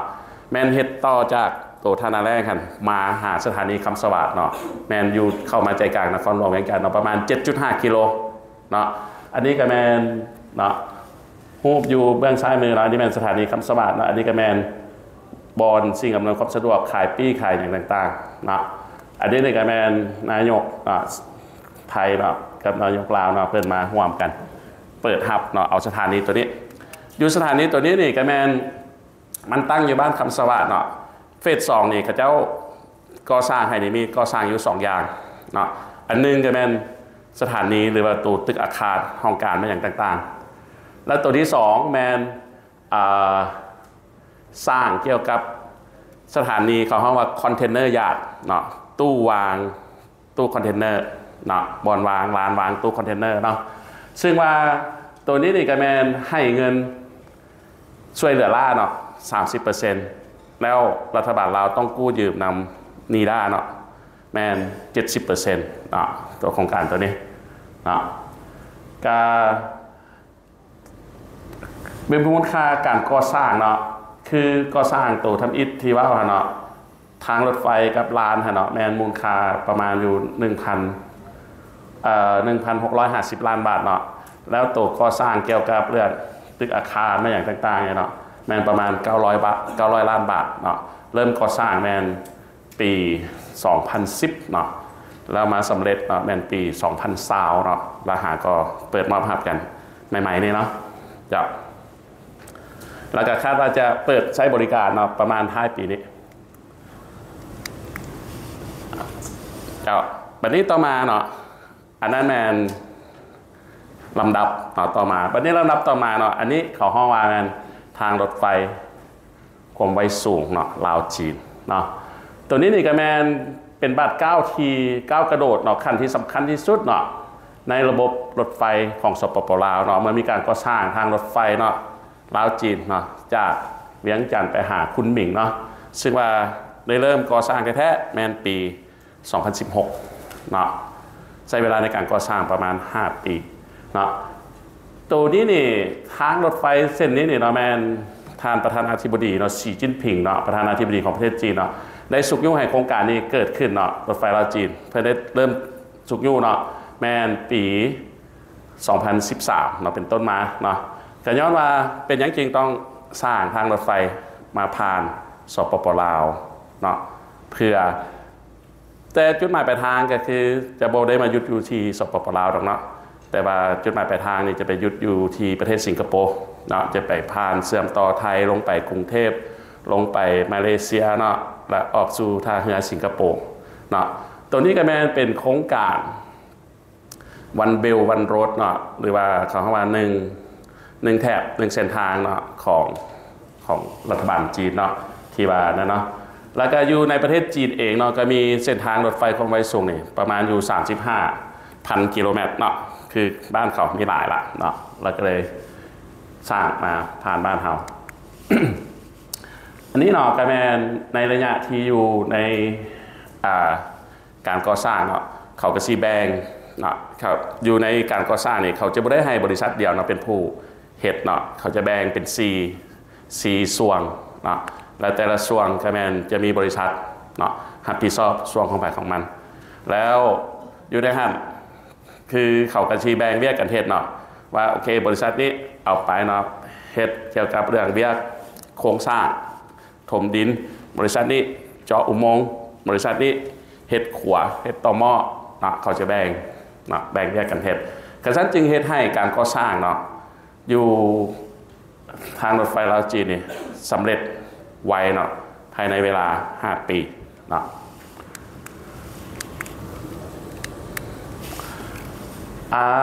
เนาะหลังจากสำเร็จแล้วเนาะแล้วก็ได้มีการเนาะมอบหับเนาะคือช่วงนั้นก็ยังเป็นช่วงที่ว่ามันเป็นโควิดเนาะก็คือ รูปนี้เนาะก็แม่นการมอบภาพเนาะก็มีท่านอดีตรัฐมนตรีเนาะกระทรวงยุติธรรมเนาะอันนี้ก็แม่นขบวนรถไฟล้านสร้างเนาะอันนี้เบื้องจีนเนาะมอบภาพเขากำลังเรียนแถวกันนี่อันนี้ฝ่ายลาวเนาะแล้วก็เวลาเปิดก็แม่นท่านประธานประเทศสปปลาวแล้วก็ท่านสีจิ้นผิงเนาะเปิดโดยใช้วิดีโอคอลเนาะหรือว่าเขาว่าวิดีโอคอนเฟอเรนซ์เนาะอันนี้นี่ก็แม่นเนาะ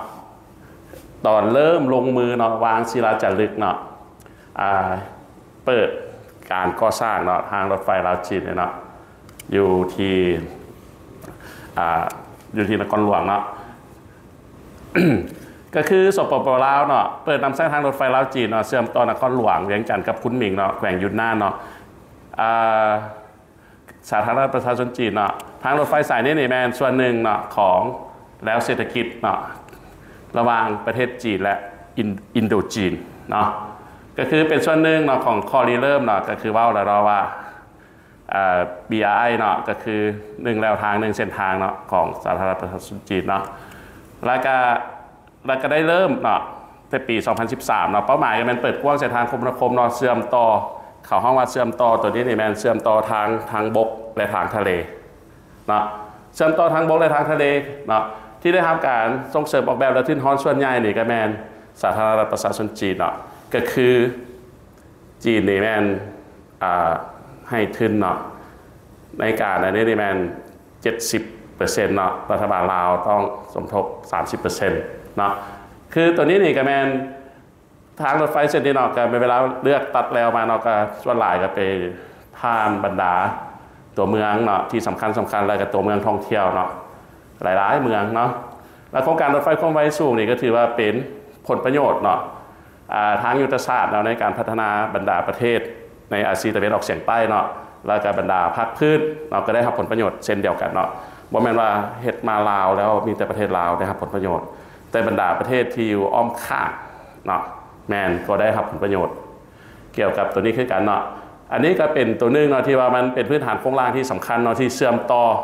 กับโลกภายนอกเนาะคือเส้นทางตัวนี้นี่มันสามารถไปฮอดยุโรปเนาะคันว่าเมื่อก่อนขนส่งไปทางเรือใช้เวลานี่เป็นเดือนเกือบ2 เดือนเดี๋ยวนี้ขนส่งไปทางยุโรปเนาะใช้เวลาแต่7 มื้อเนาะหรือ15 มื้อเนาะลดลงเนาะหลายเนาะเวลาเนาะตัวนี้เนาะการเปิดเส้นทางรถไฟลาวจีนเนี่ยจะสร้างการเชื่อมต่อทางด้านการค้าการลงทุนการท่องเที่ยวเนาะแล้วก็การขนส่งเนาะแล้วก็บรรดาธุรกิจเนาะอยู่บรรดาบริเวณด้านชายแดนเนาะเกิดขึ้นเนาะพร้อมกันนั้นเส้นทางรถไฟสายนี้นี่ก็ยังสามารถสุกยุ่บรรดานโยบายที่เน้นให้สปปลาวนี่กลายเป็นศูนย์กลางทางด้านโลจิสติกของ GMS เป็นยังจึงว่าเป็นศูนย์กลางทางด้านโลจิสติกของ GMS เนาะเพราะว่า GMS เนี่ยเขาก็ฮู้เนาะมันจะมี6 ประเทศเนาะอยู่บรรดาลุ่มแม่น้ำของก็นับตั้งแต่จีนมาแล้วเนาะจีนพม่าลาวไทยเวียดนามกัมพูชาเนาะฉะนั้นตัวนี้นี่มันมาผ่านประเทศลาวเพราะประเทศลาวนี่น้ำใดกระทืกก่อนยังไม่ได้มีรถไฟเส้นนี้เนาะน้ำใดกระทืกตั้งข้อหาว่าเป็นประเทศที่เป็นกำแพงขวางกั้นความเจริญบอกเนาะเพราะว่าอย่างเส้นทางได้เมื่อก่อนเราบอกท่านมีรถไฟเส้นนี้นี่ท่านที่เดินทางขนส่งไปหาจีนบอกไปหาเวียดนามบอกมาผ่านประเทศลาวนี่ว่าเส้นทางนี่ทางถนนนี่มันโอ้ลำบากหลายเนาะเทียบใส่บรรดาประเทศอ้อมข้างเขาเนาะหลังจากนั้นเนาะเวลาเขาก็สร้างเส้นทางเส้นนี้มาเนาะจะสามารถลดพรค่าใช้จ่ายเนาะในเวลาในการขนส่งเนาะปัจจุบันนี่รถไฟลาวจีนเนาะขนส่งสินค้าเนี่ยเนาะไป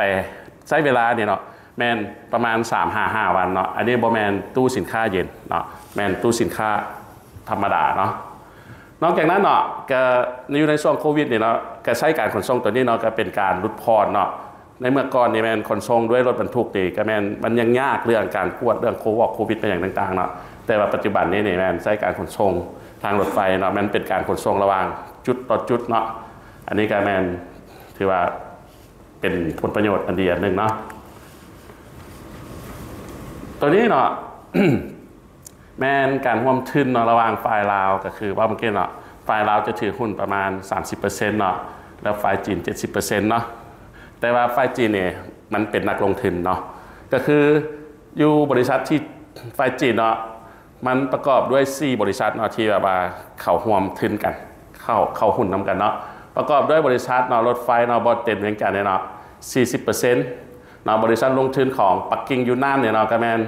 20% เนาะแล้วบริษัทกลุ่มลงทุนของยูนนาน 10% แล้วก็รวมมูลค่าของเขามี3บริษัทเนาะและฝ่ายลาวอีกบริษัทหนึ่งเนาะที่ว่านั่นน่ะแล้วรวมมูลค่าการลงทุนนี่ประมาณอยู่ 5,986 ล้านดอลลาร์สหรัฐเนาะหรือเบิ่งคันตีเป็นตัวเลขกลมๆนะแม่นประมาณอยู่6,000 ล้านเนาะ 6,000 ล้านดอลลาร์สหรัฐเนาะแล้วเวลาสร้างตัวนี้ขึ้นมาเนาะเวลาเขาจะเดินทางเราจากเวียงจันทร์ไปหาโบเต็นเนี่ยเนาะในเมื่อก่อนนี่คันใช้ทางรถนี่ใช้เวลาประมาณอยู่15ชั่วโมงเนาะแต่ว่าปัจจุบันนี่เนาะที่เดินทางไปโบเต็นนี่เพียงแต่4ชั่วโมงเนาะคือข้าพเจ้าอาทิตย์แล้วนี่ก็เดินทางไปนครหลวงพระบางเนาะไปเล่าเรื่องการวางแผนการขนส่งในตัวเมืองให้นครหลวงพระบางเนาะของใจกล้าฮะก็ขี่รถไฟไปเนาะใช้เวลาเพียงแต่2ชั่วโมงเนาะก็ฮอดละเนาะและคาดว่าเนาะตัวนี้เนาะบ่แม่นว่าจะลดพรเรื่องเวลาเนาะแล้วก็ลดพรเนาะค่าใช้จ่ายในการขนส่งเนาะคันเทียบระหว่างนครคุนหมิงเนาะหานครหลวงเวียงจันทร์นี่ลงฮอด 40-50% เนาะแล้วก็ลดพรค่าขนส่งเนาะอันนี้ว่าในเฉพาะสปป.ลาวเนาะประมาณ 20-40% แล้วอันนี้ก็แม่นข้อมูลเบื้องต้นเนาะคือเวลาเขาไปไล่ระยะทางเนาะคันระยะทางทั้งหมดนี่ตั้งแต่คุนหมิงเนาะจนมาฮอดนครหลวงนี่มัน1,000 กิโลได้เนาะแต่อยู่ในเฉพาะประเทศลาวเองเนาะมีเพียงแต่414 กิโลเนาะเส้นทางเส้นนี้เนาะแล้วก็มีอุโมงค์อยู่ประมาณ167แห่งเนาะอยู่ในเส้นทางตัวนี้เนาะและก็เป็นเส้นทางที่ออกแบบเนาะโดยมาตรฐานความกว้างเนาะก็เฮาว่า 1.435 เมตรเนาะเป็นมาตรฐานสแตนดาร์ดเนาะความกว้างของรางเนาะใช้บริการขนส่งมีทั้งผู้โดยสารและก็ขนส่งสินค้านำเนาะแล้วก็ความไวเนาะจำกัดของผู้โดยสารนะแมน160 กิโลเมตรต่อชั่วโมงเนาะและสำหรับการขนส่งสินค้าแมนใช้ความไวแมน120 กิโลเมตรต่อชั่วโมงเนาะแล้วตัวนี้ขับเคลื่อนด้วยพลังงานเนาะเขาว่าแมน EMU หรือเขาว่า Electronic Mobile Unit เนาะเป็นรถที่ขับเคลื่อนด้วยไฟฟ้าเนาะจะบ่มีสร้างปัญหาเกี่ยวกับเรื่องมลพิษเนี่ยเนาะให้กับสิ่งแวดล้อม แล้วอยู่ในเส้นทางรถไฟตัวนี้เนาะก็ประกอบมีอยู่11สถานีเนาะสถานีก็นับมาแล้วเนาะก็คือสถานีเวียงจันทร์ใต้ตัวสถานีเวียงจันทร์ใต้นี่เป็นสถานีขนส่งสินค้าเนาะมันจะมีตู้คอนเทนเนอร์มารอถ้าบรรจุสินค้าเข้าเนาะอยู่สถานีเวียงจันทร์ใต้เนาะบริการโดยบริษัทของประเทศจีนเนาะเป็นผู้อันนั้นเนาะนอกจากนั้นก็มีตัวสถานีนครหลวงเวียงจันทร์เนาะก็คือสถานีผู้โดยสารเนาะแล้วก็มีพลโฮงมีวังเวียงมีกาสีเนาะมีหลวงพระบางเนาะมีเมืองงาเนาะเมืองไซเนาะแล้วก็มีนาเตยเนาะแล้วก็บอเต็นเนาะในระยะที่1เนาะจะเปิดให้บริการนี่มีอยู่6สถานีก่อนเนาะ6สถานีใหญ่ๆเนาะก็คือนครหลวงเวียงจันทร์เนาะพลโฮงวังเวียงหลวงพระบางเนาะเมืองไซแล้วก็บอเต็นเนาะ แต่ว่าโครงการรถไฟความไวสูงตัวนี้เนาะมันจะเชื่อมต่อเนาะบ่แม่นว่าคือเว้าได้หรอกจากคุนหมิงแล้วมาฮอดเวียงจันทร์แล้วจะเชื่อมต่อกับรถไฟความไวสูงอยู่บางกอกแต่ว่าเดี๋ยวนี้นี่เนาะอยู่นครหลวงเวียงจันทร์น่ะก็มีท่าบกท่านาแรงเนาะที่ว่าคือเบื้องไทยเนาะก็สร้างรถไฟมาเบื้องลาวรถไฟลาวจีนก็สร้างรถไฟมาเนาะแต่ว่าท่าบกท่านาแรงแม่นอยู่ระหว่าง2รถไฟตัวนี้เนาะแต่ว่าขนาดรางมันบ่เท่ากันเนาะก็เลยเพิ่นไปเฮ็ดจุดเคียนทายอยู่หั่นเนาะคือเบื้องขนส่งสินค้าทางรถไฟมาแต่ไทยก็ต้องเอามาลงเนาะก็ต้องได้มีการยกการย่อการวางเนาะหรือว่าอุปกรณ์ยกคนมาอย่างต่างๆก็คือต้องได้จ่ายเงินเนาะ มาเสียภาษีเสียอย่างต่างๆแล้วก็จึงยกยอวางใส่รถไฟลาวจีนตื่มอีกบัดหนึ่งเสียเนาะฉะนั้นอันนั้นแมนอยู่บริการตัวนั้นเนาะแต่ว่าเดี๋ยวนี้ก็ยังมีปัญหาอยู่หลายๆอย่างเนาะเรื่องราคาเนาะยกยอมันมันเขาว่ามันอยากสูงอย่างเช่นเนาะก็มีห่างเสียงเนาะกับผู้ประกอบการหลายท่านเนาะที่เขาตำหนิหรือว่าคอมเพลนมาเนาะเจ้าตัวนี้เนาะภายหลังได้มีการปรับเปลี่ยนเนาะส่วนหลายนี่คือการก่อสร้างทางรถไฟตัวนี้เนาะส่วนหลายจะเป็นแบบสำเร็จรูปเนาะแต่ว่าเป็นการก่อสร้างทางรถไฟแบบเขาเรียกว่าแบบใหญ่หินเนาะแล้วส่วนหลายหมอนห้องไม่อย่างต่างๆเนี่ยเนาะก็แมนผลิตอยู่บ้านเขาเนี่ยแหละเนาะแต่ว่าเป็นหมอนคอนกรีตเมื่อเนาะแต่สำหรับรางหรือว่าไม่อย่างต่างๆเนาะรางเล็กรางอย่างต่างๆเนาะหรือว่าอุปกรณ์ในที่ใช้ในการก่อสร้างเนาะส่วนหลายแมนนำเข้ามาจากประเทศจีนทั้งหมดเนาะ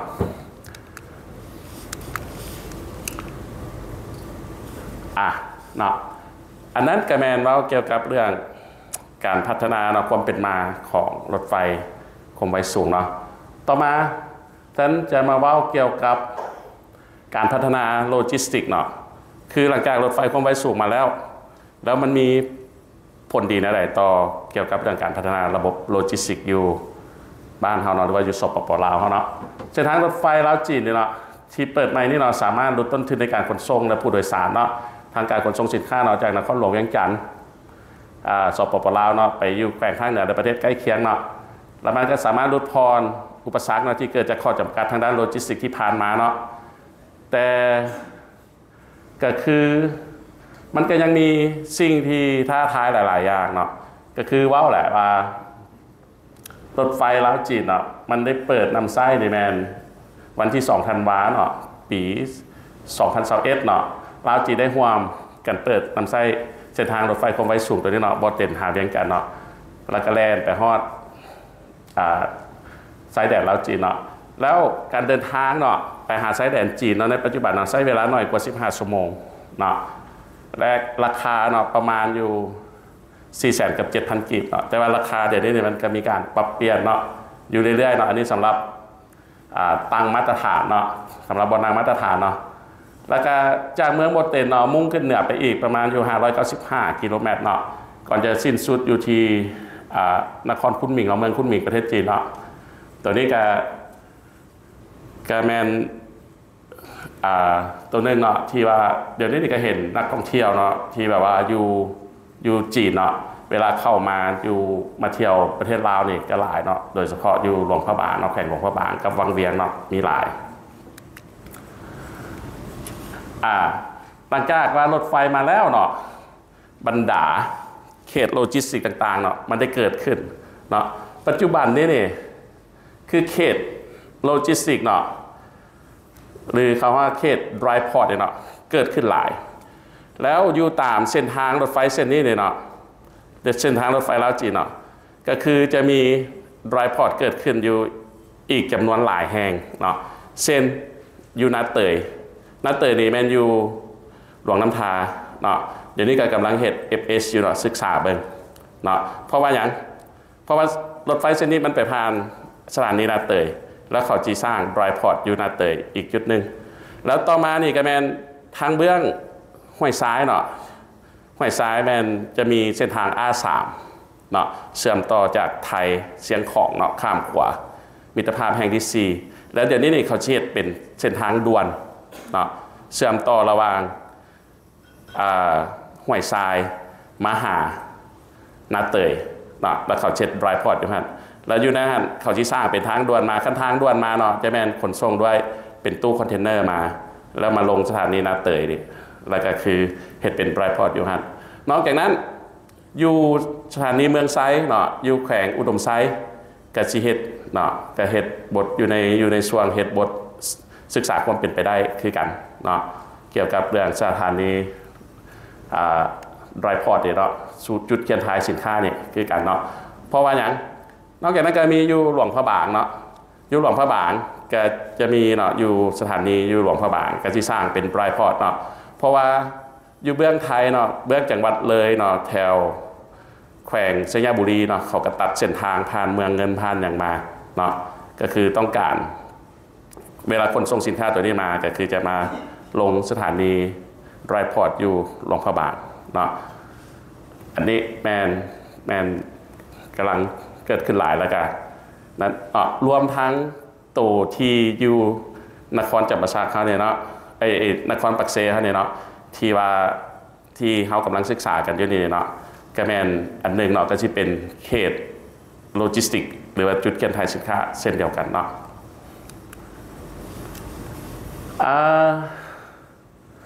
เนาะบัดนี้นี่ผ่านการเชื่อมต่อเนาะลาวสามารถสุกยู่เนาะรายการรถไฟเกิดขึ้นมาแล้ว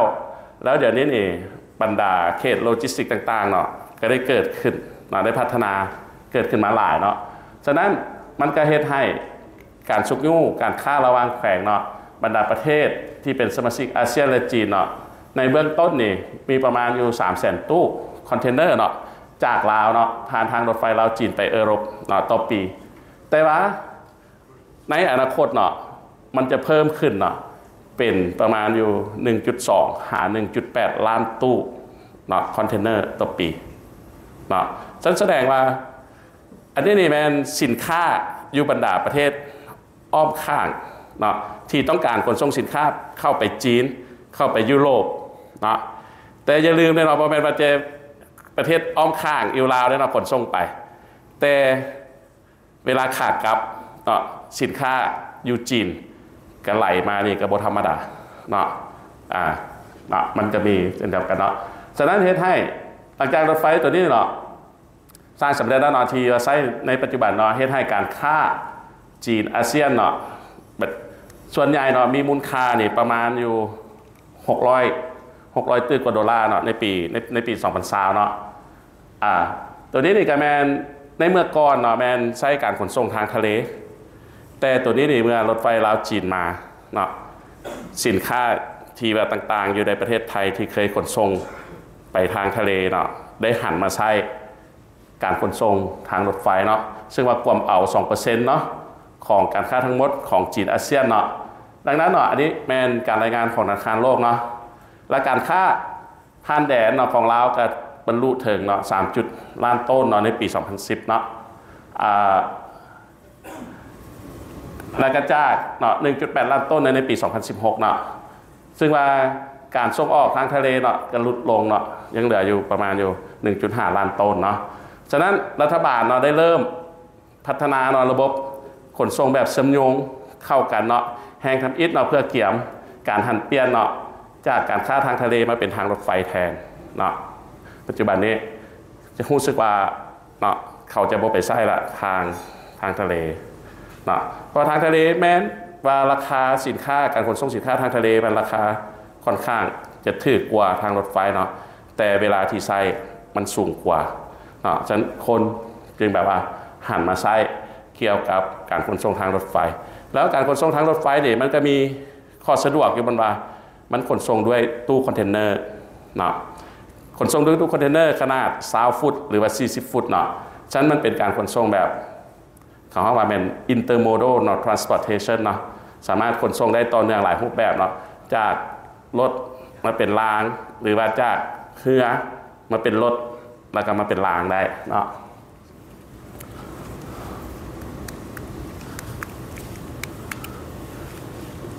อันนี้ก็เป็นรูปแสดงให้เห็นเนาะคือรถหัวจักรเนาะที่ว่าขนส่งด้วยตู้คอนเทนเนอร์เนาะอันนี้เป็นรถหัวลากเกี่ยวกับการขนส่งสินค้าเนาะจะบอกคือเป็นหัวแหลมๆคือกันกับรถขนส่งผู้โดยสารเนาะมันคนละอันกันเนาะแล้วตัวนี้นี่ก็คือเขาจะขนส่งเนาะไปหายุโรปเนาะเข้าไปจีนเนาะเข้าไปหายุโรปเนาะนอกจากนั้นเนาะลาวเขาก็ได้พัฒนาสิ่งอำนวยความสะดวกใหม่เนาะก็คือมีการขยายท่าบกเนาะท่าบกหรือว่าท่านาแรงเนาะหรือว่าขยายเนาะการขยายความท้าทายเนาะทางรถไฟและการขนส่งสินค้าในลาวเนาะโดยเฉพาะอยู่เวียงจันทร์โลจิสติกพาร์คเนี่ยเนาะก็คือจะให้มันสำเร็จเนาะสมบูรณ์แบบในปี 2030เนาะเดี๋ยวนี้นี่ตัวเวียงจันทร์โลจิสติกพาร์คเนี่ยอยู่ที่ท่าบกท่านาแรงเนาะเขาก็เฮ็ดไปพัฒนาไปแบบเฟส 1 เนาะเฮ็ดร้านก็เนาะยกยอมีศูนย์เคียนทายสินค้าแต่ว่าอยู่ในหันเขาจะมีแบบครบวงจรเนาะสั้นเขาว่าเขาก็วางเป็นเฟสไว้เนาะปี2020 2015 2020 2025 2025 2030จริงๆเนาะเขาก็จะเป็นเฟสไปเนาะ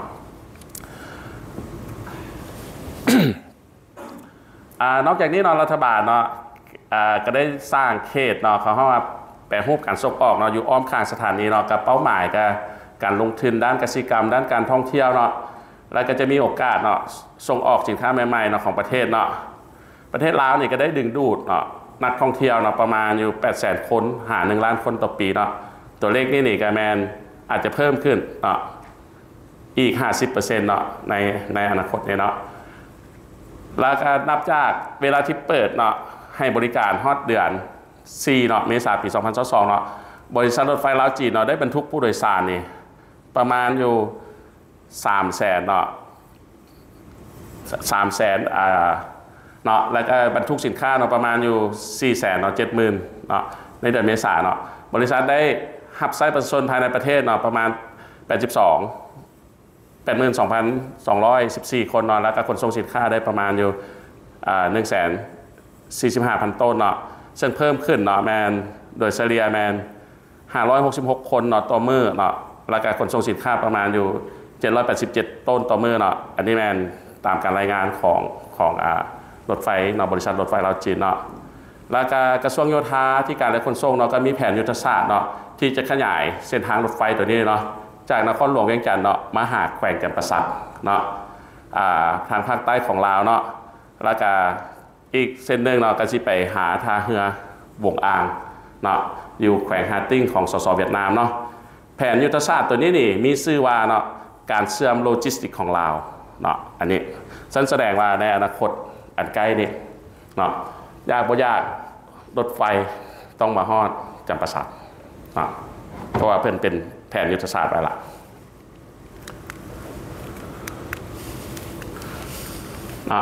อันนี้ก็เป็นรูปภาพแสดงให้เห็นเนาะโอเคเดี๋ยวนี้นี่รถไฟเนาะมันมาฮอตนี่เนาะแต่ต่อมาเนี่ยมันจะมาหาคำมวลก่อนเนาะแล้วก็เห็ดออกไปหาหมู่อ่างเนาะแต่ว่าแผนเนาะเขาต้องการเห็ดเนาะเพราะว่าอยู่เป็นอย่างที่ต้องเห็ดไปหาครับหมู่อ่างเนาะเพราะว่าเดี๋ยวนี้นี่ถ้าเรืออยู่เวียดนามเนาะหมู่อ่างนี่เพิ่นก็ให้รัฐบาลลาวเราเป็นผู้พัฒนาเนาะตัวนี้เนาะการที่เป็นเขตโลจิสติกตัวหนึ่งเนาะอยู่บริเวณทางเรือบุงอ่างเนาะแล้วก็เดือนเมษายนปี2022เนาะบทบันทึกความเข้าใจเนาะเกี่ยวกับโครงการก่อสร้างทางรถไฟเนาะ$5 ตื้อเนาะจากนครเวียงจันทร์เนาะหาทางเรือบุงอ่างเนาะอันนี้ก็ได้ลงนามเนาะระหว่างรัฐบาลแห่งสปป.ลาวกับนักลงทุนแล้วเนาะโดยจะเริ่มลงมือเนาะเดี๋ยวนี้เขาก็เริ่มเนาะเขาเริ่มลงมือในท้ายปี2022เนาะแล้วก็ความคืบหน้าของการยกระดับพื้นฐานโครงสร้างทางรถไฟหรือว่าการขนส่งในลาวเนาะโดยรัฐบาลแห่งสปป.ลาวเนี่ยเนาะได้คู่ร่วมมือเนี่ยเนาะได้เปิดเส้นทางเชื่อมต่ออาเซียนเนาะให้นับมือนับหลายขึ้นเนาะและสามารถลดค่าใช้จ่ายในการขนส่งเป็นจำนวนหลายเนาะในขณะที่มันก็ยังมีข้อจำกัดหรือว่าอุปสรรคในการขนส่งอยู่เนาะโดยเฉพาะแนเรื่องตัว dry port เนี่ยแหละเนาะค่ายกย้อยกคนต่างๆเนี่ยแหละเนาะมันยังอยู่ในรู้สึกว่าราคามันยังสูงเนาะแล้วก็มีการศึกษาเนาะของ IDE เนาะของ Jet Pro เนาะที่ดำเนินการในปี2017เนาะเห็นว่าเนาะค่าใช้จ่ายในการขนส่งเนาะตามแนวทางที่สำคัญของสปป.ลาวเนาะระหว่างประเทศไทยเนาะอยู่ระหว่าง 1.4 หา 2.2 เท่าคือความหมายคือว่าเรื่องค่าขนส่งเนาะอยู่ลาวเนาะเทียบกับอยู่ประเทศไทยเนาะขึ้นกับว่าเนาะการขนส่งสินค้าที่บรรทุกเนาะจะรับประกันเนาะหรือว่าราคาค่าขนส่งเนาะที่จ่ายโดยผู้ใช้บริการขนส่งเนาะแต่อย่างใดก็ดีเนาะแสดงให้เห็นว่าเนาะโดยเฉลี่ยแล้วค่าจะสูงกว่าค่าใช้จ่ายเนาะเฉลี่ยเนาะต่อกิโลเมตรเนาะอันนี้เป็นผู้ประกอบการนั้นมาเนาะขณะที่ราคาเนาะการบรรทุกเนาะคอนเทนเนอร์แบบเต็มเนาะมันอยู่ประมาณอยู่11 เซนหา37 เซนเนาะต่อต้นต่อกิโลเมตรเนาะแต่ว่าราคาเรานี่มันสูงกว่าเนาะคันเทียบใส่อันนี้มันค่าขนส่งอยู่ลาวแต่คันสมมติไปเทียบใส่เนาะอยู่ประเทศไทยเนาะค่าขนส่งเขา มีแต่เพียงแต่ 5.3-50 เซนเนาะต่อต้นต่อกิโลเมตรเนาะสำหรับตู้เต็มเนาะและสำหรับตู้เป้านี่ประมาณอยู่8-56 เซนเนาะถือว่าค่าขนส่งอยู่บ้านเฮานี่ยังหลายยังสูงอยู่เนาะและอันนี้ก็แมนบรรดาของห้องว่าสิ่งท้าทายเนาะก็คืออันนี้ก็แมนจอห์นอาโนนเนาะของธนาคารโลกเนาะปี 2003 เนาะอันนี้นี่มันได้ว่าการพัฒนาโลจิสติกเนาะหรือว่าสิ่งอำนวยความสะดวกทางด้านการค้าในสปป.ลาวเนาะก็มีหลายปัจจัยเนาะที่พาให้ค่าใช้จ่ายในการขนส่งเพิ่มขึ้นเนาะหนึ่งเรื่องปริมาตรในการสัญจรเนาะมันยังน้อยเนาะแล้วก็เวลาคุณภาพเราในการขนส่งเนาะบริเวณทางบกทางน้ำทางอากาศนี่ก็ยังด้อยคุณภาพอยู่เนาะคุณภาพยังถูกจำกัดเนาะอันที่สองคาดการขนส่งที่เชื่อถือได้เนาะคือเงื่อนไขทางด้านกายภาพหรือว่าขั้นตอนในการบริหารเพิ่มเวลาในการจัดส่งเนาะแล้วก็เพิ่มความซักซ่าเนาะในการเคลื่อนไหวเนาะบ่ว่าจะเป็นทางภายในและระหว่างประเทศเนาะแล้วจะมีข้อจำกัดทางด้านกายภาพเนาะเกี่ยวกับการบรรจุด้วยตู้คอนเทนเนอร์เนาะแล้วจะมีถนนหนทางที่น้อยเนาะแล้วก็ออกแบบเนาะเพื่อบรรจุตู้คอนเทนเนอร์เนาะในสปป.ลาวเนาะแล้วก็การเชื่อมโยงเข้ากับท่าเรือที่อยู่ประเทศเพื่อนบ้านเนาะก็บ่ทันได้ดีเนาะแล้วก็ขาดวิธีการจัดการที่ทันสมัยเนาะขาดสิ่งอำนวยความสะดวกเนาะเรื่องตู้คอนเทนเนอร์พาเลทเนาะตัวนี้มันก็เป็นสิ่งหนึ่งเนาะที่ว่าขัดขวางการพัฒนาการเชื่อมโยงเนาะอย่างมีประสิทธิภาพเนาะแล้วก็บ่มีระบบข้อมูลสินค้าหรือว่าระบบติดตามสินค้าเนาะแล้วก็ขาดเกี่ยวกับเรื่องพวกนิติกรรมกฎหมายเนาะสำหรับบริการการขนส่งต่างๆเนาะ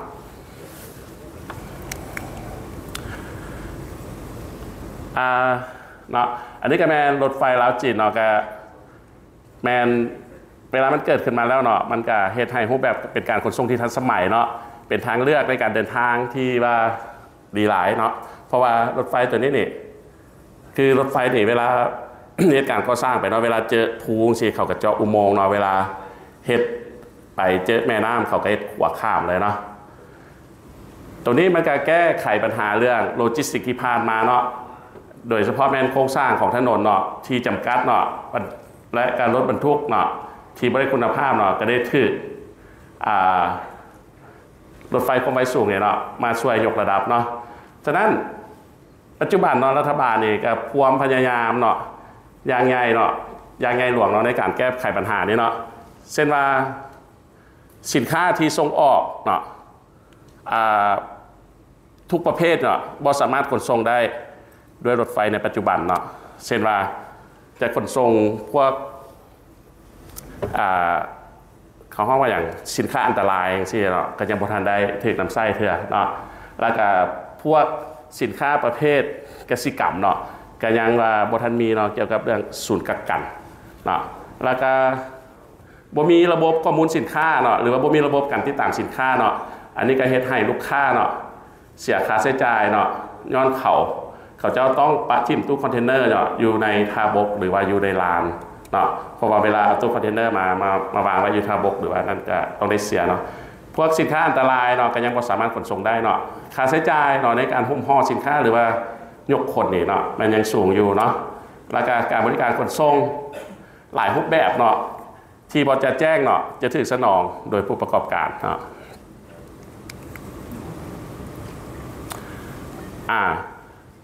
นอกจากนั้นเนาะระบบโลจิสติกของลาวเนาะก็ยังบ่ทันมีความชำนาญหลายเนาะสิ่งท้าทายด้านการขนส่งของลาวอันนึงเนาะที่ว่ารัฐบาลยอมรับในปัจจุบันเนาะก็แม่นเป็นเพียงแต่ว่าการพัฒนาเกี่ยวกับเรื่องพื้นฐานโครงสร้างเนาะแต่ยังบ่ทันว่าเป็นการพัฒนาแบบครบวงจรเนาะเช่นว่าเขตโลจิสติกบ่หรือว่าศูนย์กระจายสินค้าบ่เนาะ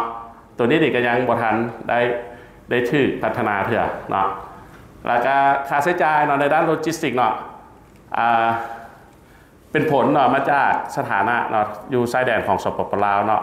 ที่ว่ามันติดจอดเนาะแมนเพิ่มขึ้นเนาะเนื่องจากว่า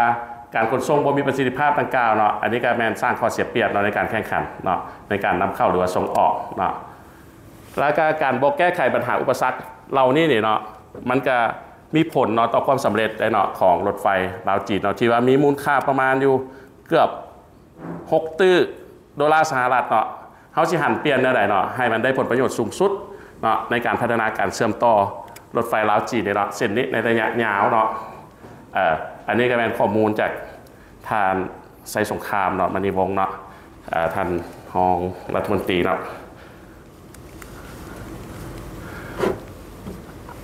ตัวนี้เนาะอันนี้ก็จะขอไปไว้เลยเนาะเพราะว่าอันนี้ก็เป็นรถนั่นเนาะอันนี้ก็เป็นรถขนส่งสินค้าเนาะที่ว่าเดี๋ยวนี้นี่รถไฟตัวนี้เนี่ยเนาะมันได้ถูกเชื่อมต่อไปนี่บ่แม่นฮอดแต่คุณหมิงเนาะเดี๋ยวนี้มันถูกเชื่อมต่อไปฮอดนครหลวงปักกิ่งเนาะของจีนเนาะเวลาเขาเข้าไปเนาะและตัวนี้เนาะ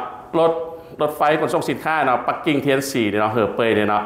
บรรทุกนี่เนาะแม่นได้ประมาณอยู่70ตู้คอนเทนเนอร์เนาะจะแล่นผ่านด่านสากลเนาะอยู่เมืองบ่อห่านบ่อเต็นเนาะแข่งอยู่น่านเนาะแล้วเข้ามาผ่านลาวเนาะระยะทางประมาณอยู่ 3,600 กิโลเมตรเนาะตัวนี้ก็ใช้เวลาในการเดินทางเนี่ยประมาณ7 มื้อเนาะตัวนี้เนาะรถไฟลาวจีนเนาะสามารถเนาะลดพรเนาะค่าขนส่งเนาะแล้วก็การเดินทางเนาะประมาณอยู่ใช้เวลาเนาะประมาณอยู่15 ชั่วโมงเนาะการเดินทางถ้าไทยเนาะเกี่ยมพร้อมเนาะหรือว่าถ้าแบบไทยนี่ส่วนหลายนี่ก็เป็นสินค้านี่จะเป็นจากประเทศไทยเนาะไปหาจีนเลยเนาะเขาก็เกี่ยมพร้อมอยู่ตลอดเวลาเนาะอยู่ฝั่งลาวเขานี่แม้อยู่ว่าเขาเฮ็ดเขตโลจิสติกพิเศษเนาะหรือว่าเขตไรพอร์ตแต่อยู่ฝั่งเขาก็เฮ็ดคือกันเนาะยกตัวอย่างซะคืออยู่บ่อแก้วเนาะอยู่แขวงบ่อแก้วอยู่ห้วยทรายนี่แต่ว่ามีเนาะอยู่ส่วนขวาเนาะว่าเป็นเขตไรพอร์ตแต่อยู่เบื้องเขาก็มีศูนย์เคียนทายสินค้าเนาะแล้วก็มีรถไฟไม่อย่างมาเสื่อมไว้เรียบร้อยไม่อย่างมันละเนาะหรืออยู่ลาวเนาะแมนอยู่ท่าแขกเนาะอยู่ส่วนขวาเนาะแต่อยู่เบื้องไทยเขาก็เห็นละอยู่นครพนมเขามีครบมัดเนาะหรือขวามิตรภาพแห่งที่5เนาะอยู่บริกรรมไซเดี๋ยวนี้ก็เห็ดเนาะพัฒนาเรื่องเขตทางเรือบกเนาะจะอยู่เบื้องเขาก็มีสถานที่มีพื้นที่เขาก็เกี่ยมไว้มาด้วยกันเนาะ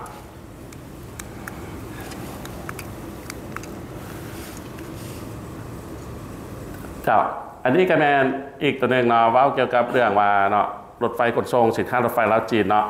อันนี้จำกัดให้ผู้ว่าเนาะในระยะทำอิฐนี่จะใช้รถไฟเนาะขนส่งสินค้านี่แมน5 ขบวนเนาะแบ่งเป็นรถไฟเนาะขนส่งข้ามแดน4 ขบวนเนาะแล้วก็รถไฟขนส่งเนาะข้ามแดนลาวจีนเนาะแมน1 ขบวนเนาะ สามารถขนส่งเนาะตู้คอนเทนเนอร์เนาะขนาด20 ฟุตเนาะได้อยู่ประมาณ70เนาะ70 ตู้คอนเทนเนอร์เนาะและสถานะปัจจุบันนี้เนาะแม่นการขนส่งเนาะสินค้าสูงสุดเนาะเพิ่มจาก5เนาะมาเป็น6 เที่ยวละเนาะแล้วก็ขนส่งเนาะสินค้าเนาะและผู้ใช้บริการขนส่งเนาะแบ่งออกเนาะเป็น4 เที่ยวเนาะต่อมื้อเนาะสำหรับข้ามแดนนี่แม่น2 เที่ยวเนาะ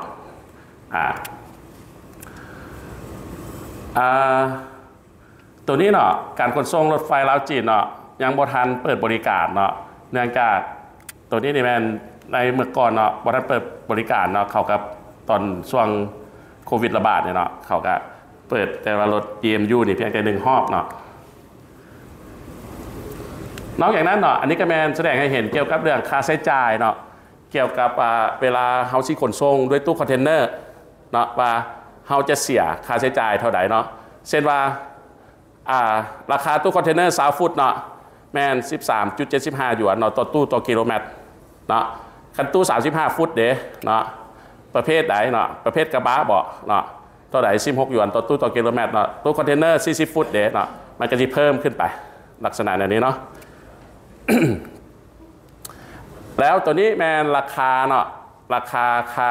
ค่าโดยสารเนาะคือชั้นประเภทธุรกิจเนาะราคาประมาณอยู่1.2 ล้านเนาะแต่ตัวนี้ราคาเนื่องจากเงินเฟ้อเนาะมันก็มีการปรับเปลี่ยนขึ้นเนาะคือ EMU ชั้น1เนาะราคา 600,000 ปลายเนาะต่อคนเนาะหรือว่า EMU ชั้น2เนาะราคาประมาณ 400,000 ปลายเนาะแต่ขณะเป็นรถไฟความไวสูงธรรมดาเนาะชั้นนอนก็ประมาณ 700,000 ปลายเนาะแต่ขณะเป็นรถไฟความไวสูงธรรมดาเนาะบนนางเนาะประมาณอยู่ 290,000 เนาะประมาณนี้นะบัดนี้ อันนั้นแมนการเชื่อมต่อเนาะเบื้องรถไฟลาวจีนเนาะแต่ว่ามาเบิ่งการเชื่อมต่อเบื้องรถไฟลาวไทยเดี๋ยวเนาะอยู่ลาวไทยนี่เนาะที่ประเทศไทยมาสร้างให้เนาะก็จะมีตัวนี้เนาะสถานีเนาะรถไฟทางนาแรงนี้กับสถานีรถไฟคำสวัสดิ์นี้เนาะที่ว่าด้วยการช่วยเหลือของนีด้านี้เนาะซึ่งว่าโตสถานีทางนาแรงเนาะเดี๋ยวนี้ก็ถึงนำไซอยู่ในทาบกทางนาแรงครับเนาะแต่ตัวนี้เนาะแม่นจะเป็นสถานีขนส่งผู้โดยสารเนาะตัวนี้เนาะอยู่บ้านคำสวัสดิ์เนาะต่อจากสถานีทางนาแรงมาตัวนี้นี่ประมาณ 7.5 กิโลเนาะโดยการให้ทุนของเนด้าเนาะเอาตั้งจากรถไฟตัวนี้มาเนาะคือเดี๋ยวนี้นี่คือความพยายามเนาะของประเทศไทยนี่ก็คือว่าสิพยายามแนวใดเนาะให้รถไฟระหว่างลาวจีนกับลาวไทยนี่ให้มันจอดกันเนาะอยากเอา2รางนี้ให้มันเชื่อมจอดกันแต่รัฐบาลลาวว่ามันเชื่อมจอดกันบ่ได้เนาะเพราะว่ามันคนละมาตรฐานกันตัวหนึ่งมาตรฐาน 1.435 แต่ตัวหนึ่งมาตรฐาน1 เมตรเนาะแล้วเป็นที่นี่ตามยุทธศาสตร์ของใจกล้าเนาะเขาศึกษาให้เนาะขั้นประเทศลาวนี่ขั้นยอมให้รถไฟระหว่างลาวกับไทยนี่มาเชื่อมจอดกันนี่แม้นประเทศลาวจะบ่ได้ประโยชน์อย่างจากการเป็นประเทศบริการทางผ่านเนาะกระชั้นมันจึงเฮ็ดได้เนาะรถไฟมาแล้วเนาะเป็นยังไงต้องได้สร้างเป็นปลายพอร์ตเนาะแต่ว่าเฮาเช่นได้ให้มันไวขึ้นเฮ็ดได้ให้มันราคายกผลหรือว่าค่านี่เนาะให้มันเหมาะสมเนาะอันนั้นเป็นสิ่งหนึ่งเนาะที่ว่ามันเป็นสิ่งที่ท้าทายเนาะฉะนั้นเวลารถไฟมาแล้วเนาะมันก็ต้องได้มีเนาะจะต้องมีสถานีเนาะบรรจุสินค้าเนาะหรือว่าเป็นศูนย์การค้าเนาะหรือว่าเป็นเขตเศรษฐกิจอันนี้เนาะที่ว่ากำลังเฮ็ดอยู่ในปัจจุบันเนาะทาบกทางนาแรงนี่ที่กำลังเฮ็ดอยู่เนาะหรือว่าอยู่2 เมกเฮานี่เนาะกำลังเฮ็ดอยู่เนี่ยเนาะแล้วก็อยู่สวรรค์เนาะอยู่คำมวลเนาะอยู่บริคำไซแล้วก็ทางเหนือกับซีแมนอยู่ห้วยทรายบ่อแก้วเนาะที่ว่าจะเป็นเขตศูนย์เขตโลจิสติกส์อันนี้เนาะเนาะอันนี้ก็แม่นเนาะโตอยู่เวียงจันทร์โลจิสติกพาร์คเนาะหรือว่าทานาแรงไดรพอร์ตเนาะก็คือตัวนี้เนาะก็แม่นเป็นตัวอย่างหนึ่งที่ว่าเป็นรูปแบบหนึ่งเนาะที่ว่ามันมีความสำคัญหลายคือเส้นทางรถไฟมาแล้วเราสร้างตัวนี้ขึ้นมาแล้วเราจะได้ประโยชน์อย่างจากตัวนี้เนาะ ตัวนี้ก็แม่นเนาะเส้นทางเชื่อมต่อเนาะไปหาสถานีเนาะทางนาแรงสถานีคำสวัสดิ์เนาะแต่ว่าอยู่ในนี่มันก็มีหลายสิ่งท้าทายเนาะก็คือเฮ็ดได้เนาะว่าปี 2030 เนาะชี้ให้แบบเรื่องการพัฒนาเรื่องระบบโลจิสติกส์เนาะอยู่บ้านเฮาเนาะด้วยทางรถไฟนี่ให้มันแบบมีผลสำเร็จเนาะก็คือเพิ่นก็ตั้งเป้าหมายไว้เนาะว่าเฮ็ดได้ปี 2030 เนาะใช่ปริมาณของสินค้าเนาะให้มันเพิ่มขึ้นเนาะนี่อันนี้ผิดเนาะจากว่าเนาะ1.7 ล้านต้นต่อปีเนาะให้มันเป็น 2.4 ล้านต้นต่อปีอย่างนี้เนาะนอกจากนั้นเนาะเพื่อยัดแยงเนาะเอาการช่วยเหลือเนาะเฮ็ดได้เนาะในการสร้างลงทุนเนาะเกี่ยวกับเรื่องเศรษฐกิจพิเศษนี่เนาะเพื่อเพิ่มทวีเนาะการเคลื่อนไหวทางด้านเศรษฐกิจเนาะให้มันดีขึ้นกว่าปัจจุบันเนี่ยเนาะอันนี้ก็เป็นสิ่งหนึ่งเนาะที่บ่ง่ายเนาะที่ว่าเพราะว่ามันมีหลายๆอย่างเนาะเรื่องลงทุนแน่นักลงทุนต่างประเทศแน่เรื่องระเบียบกฎหมายแน่เรื่องอะไรต่างๆเนาะนอกจากนั้นเนาะรัฐบาลลาวเนาะควรออกแบบเนาะเขตเศรษฐกิจพิเศษเนาะต่างๆเนาะที่ตั้งอยู่ตามสายทางรถไฟให้เหมาะสมเนาะเช่นว่าเนาะควรจะอยู่ใกล้กับจุดคมนาคมหรือว่าจุดกระจายสินค้าเนาะต้องมีแรงงานเพียงพอเนาะต้องมีระเบียบกฎหมายเนาะที่ง่ายเนาะแล้วก็เข้าใจง่ายแล้วก็กงไปกงมาแล้วก็มีความโปร่งใสเนาะฉะนั้นอันนี้นี่ก็ฝากให้บรรดาท่านผู้ที่มีอำนาจในการตัดสินใจเนาะเป็นผู้ช่วยพิจารณาหรือว่าปรับปรุงเนาะหรือว่าพัฒนาต่อไปเนาะเจ้าขอบใจเนาะ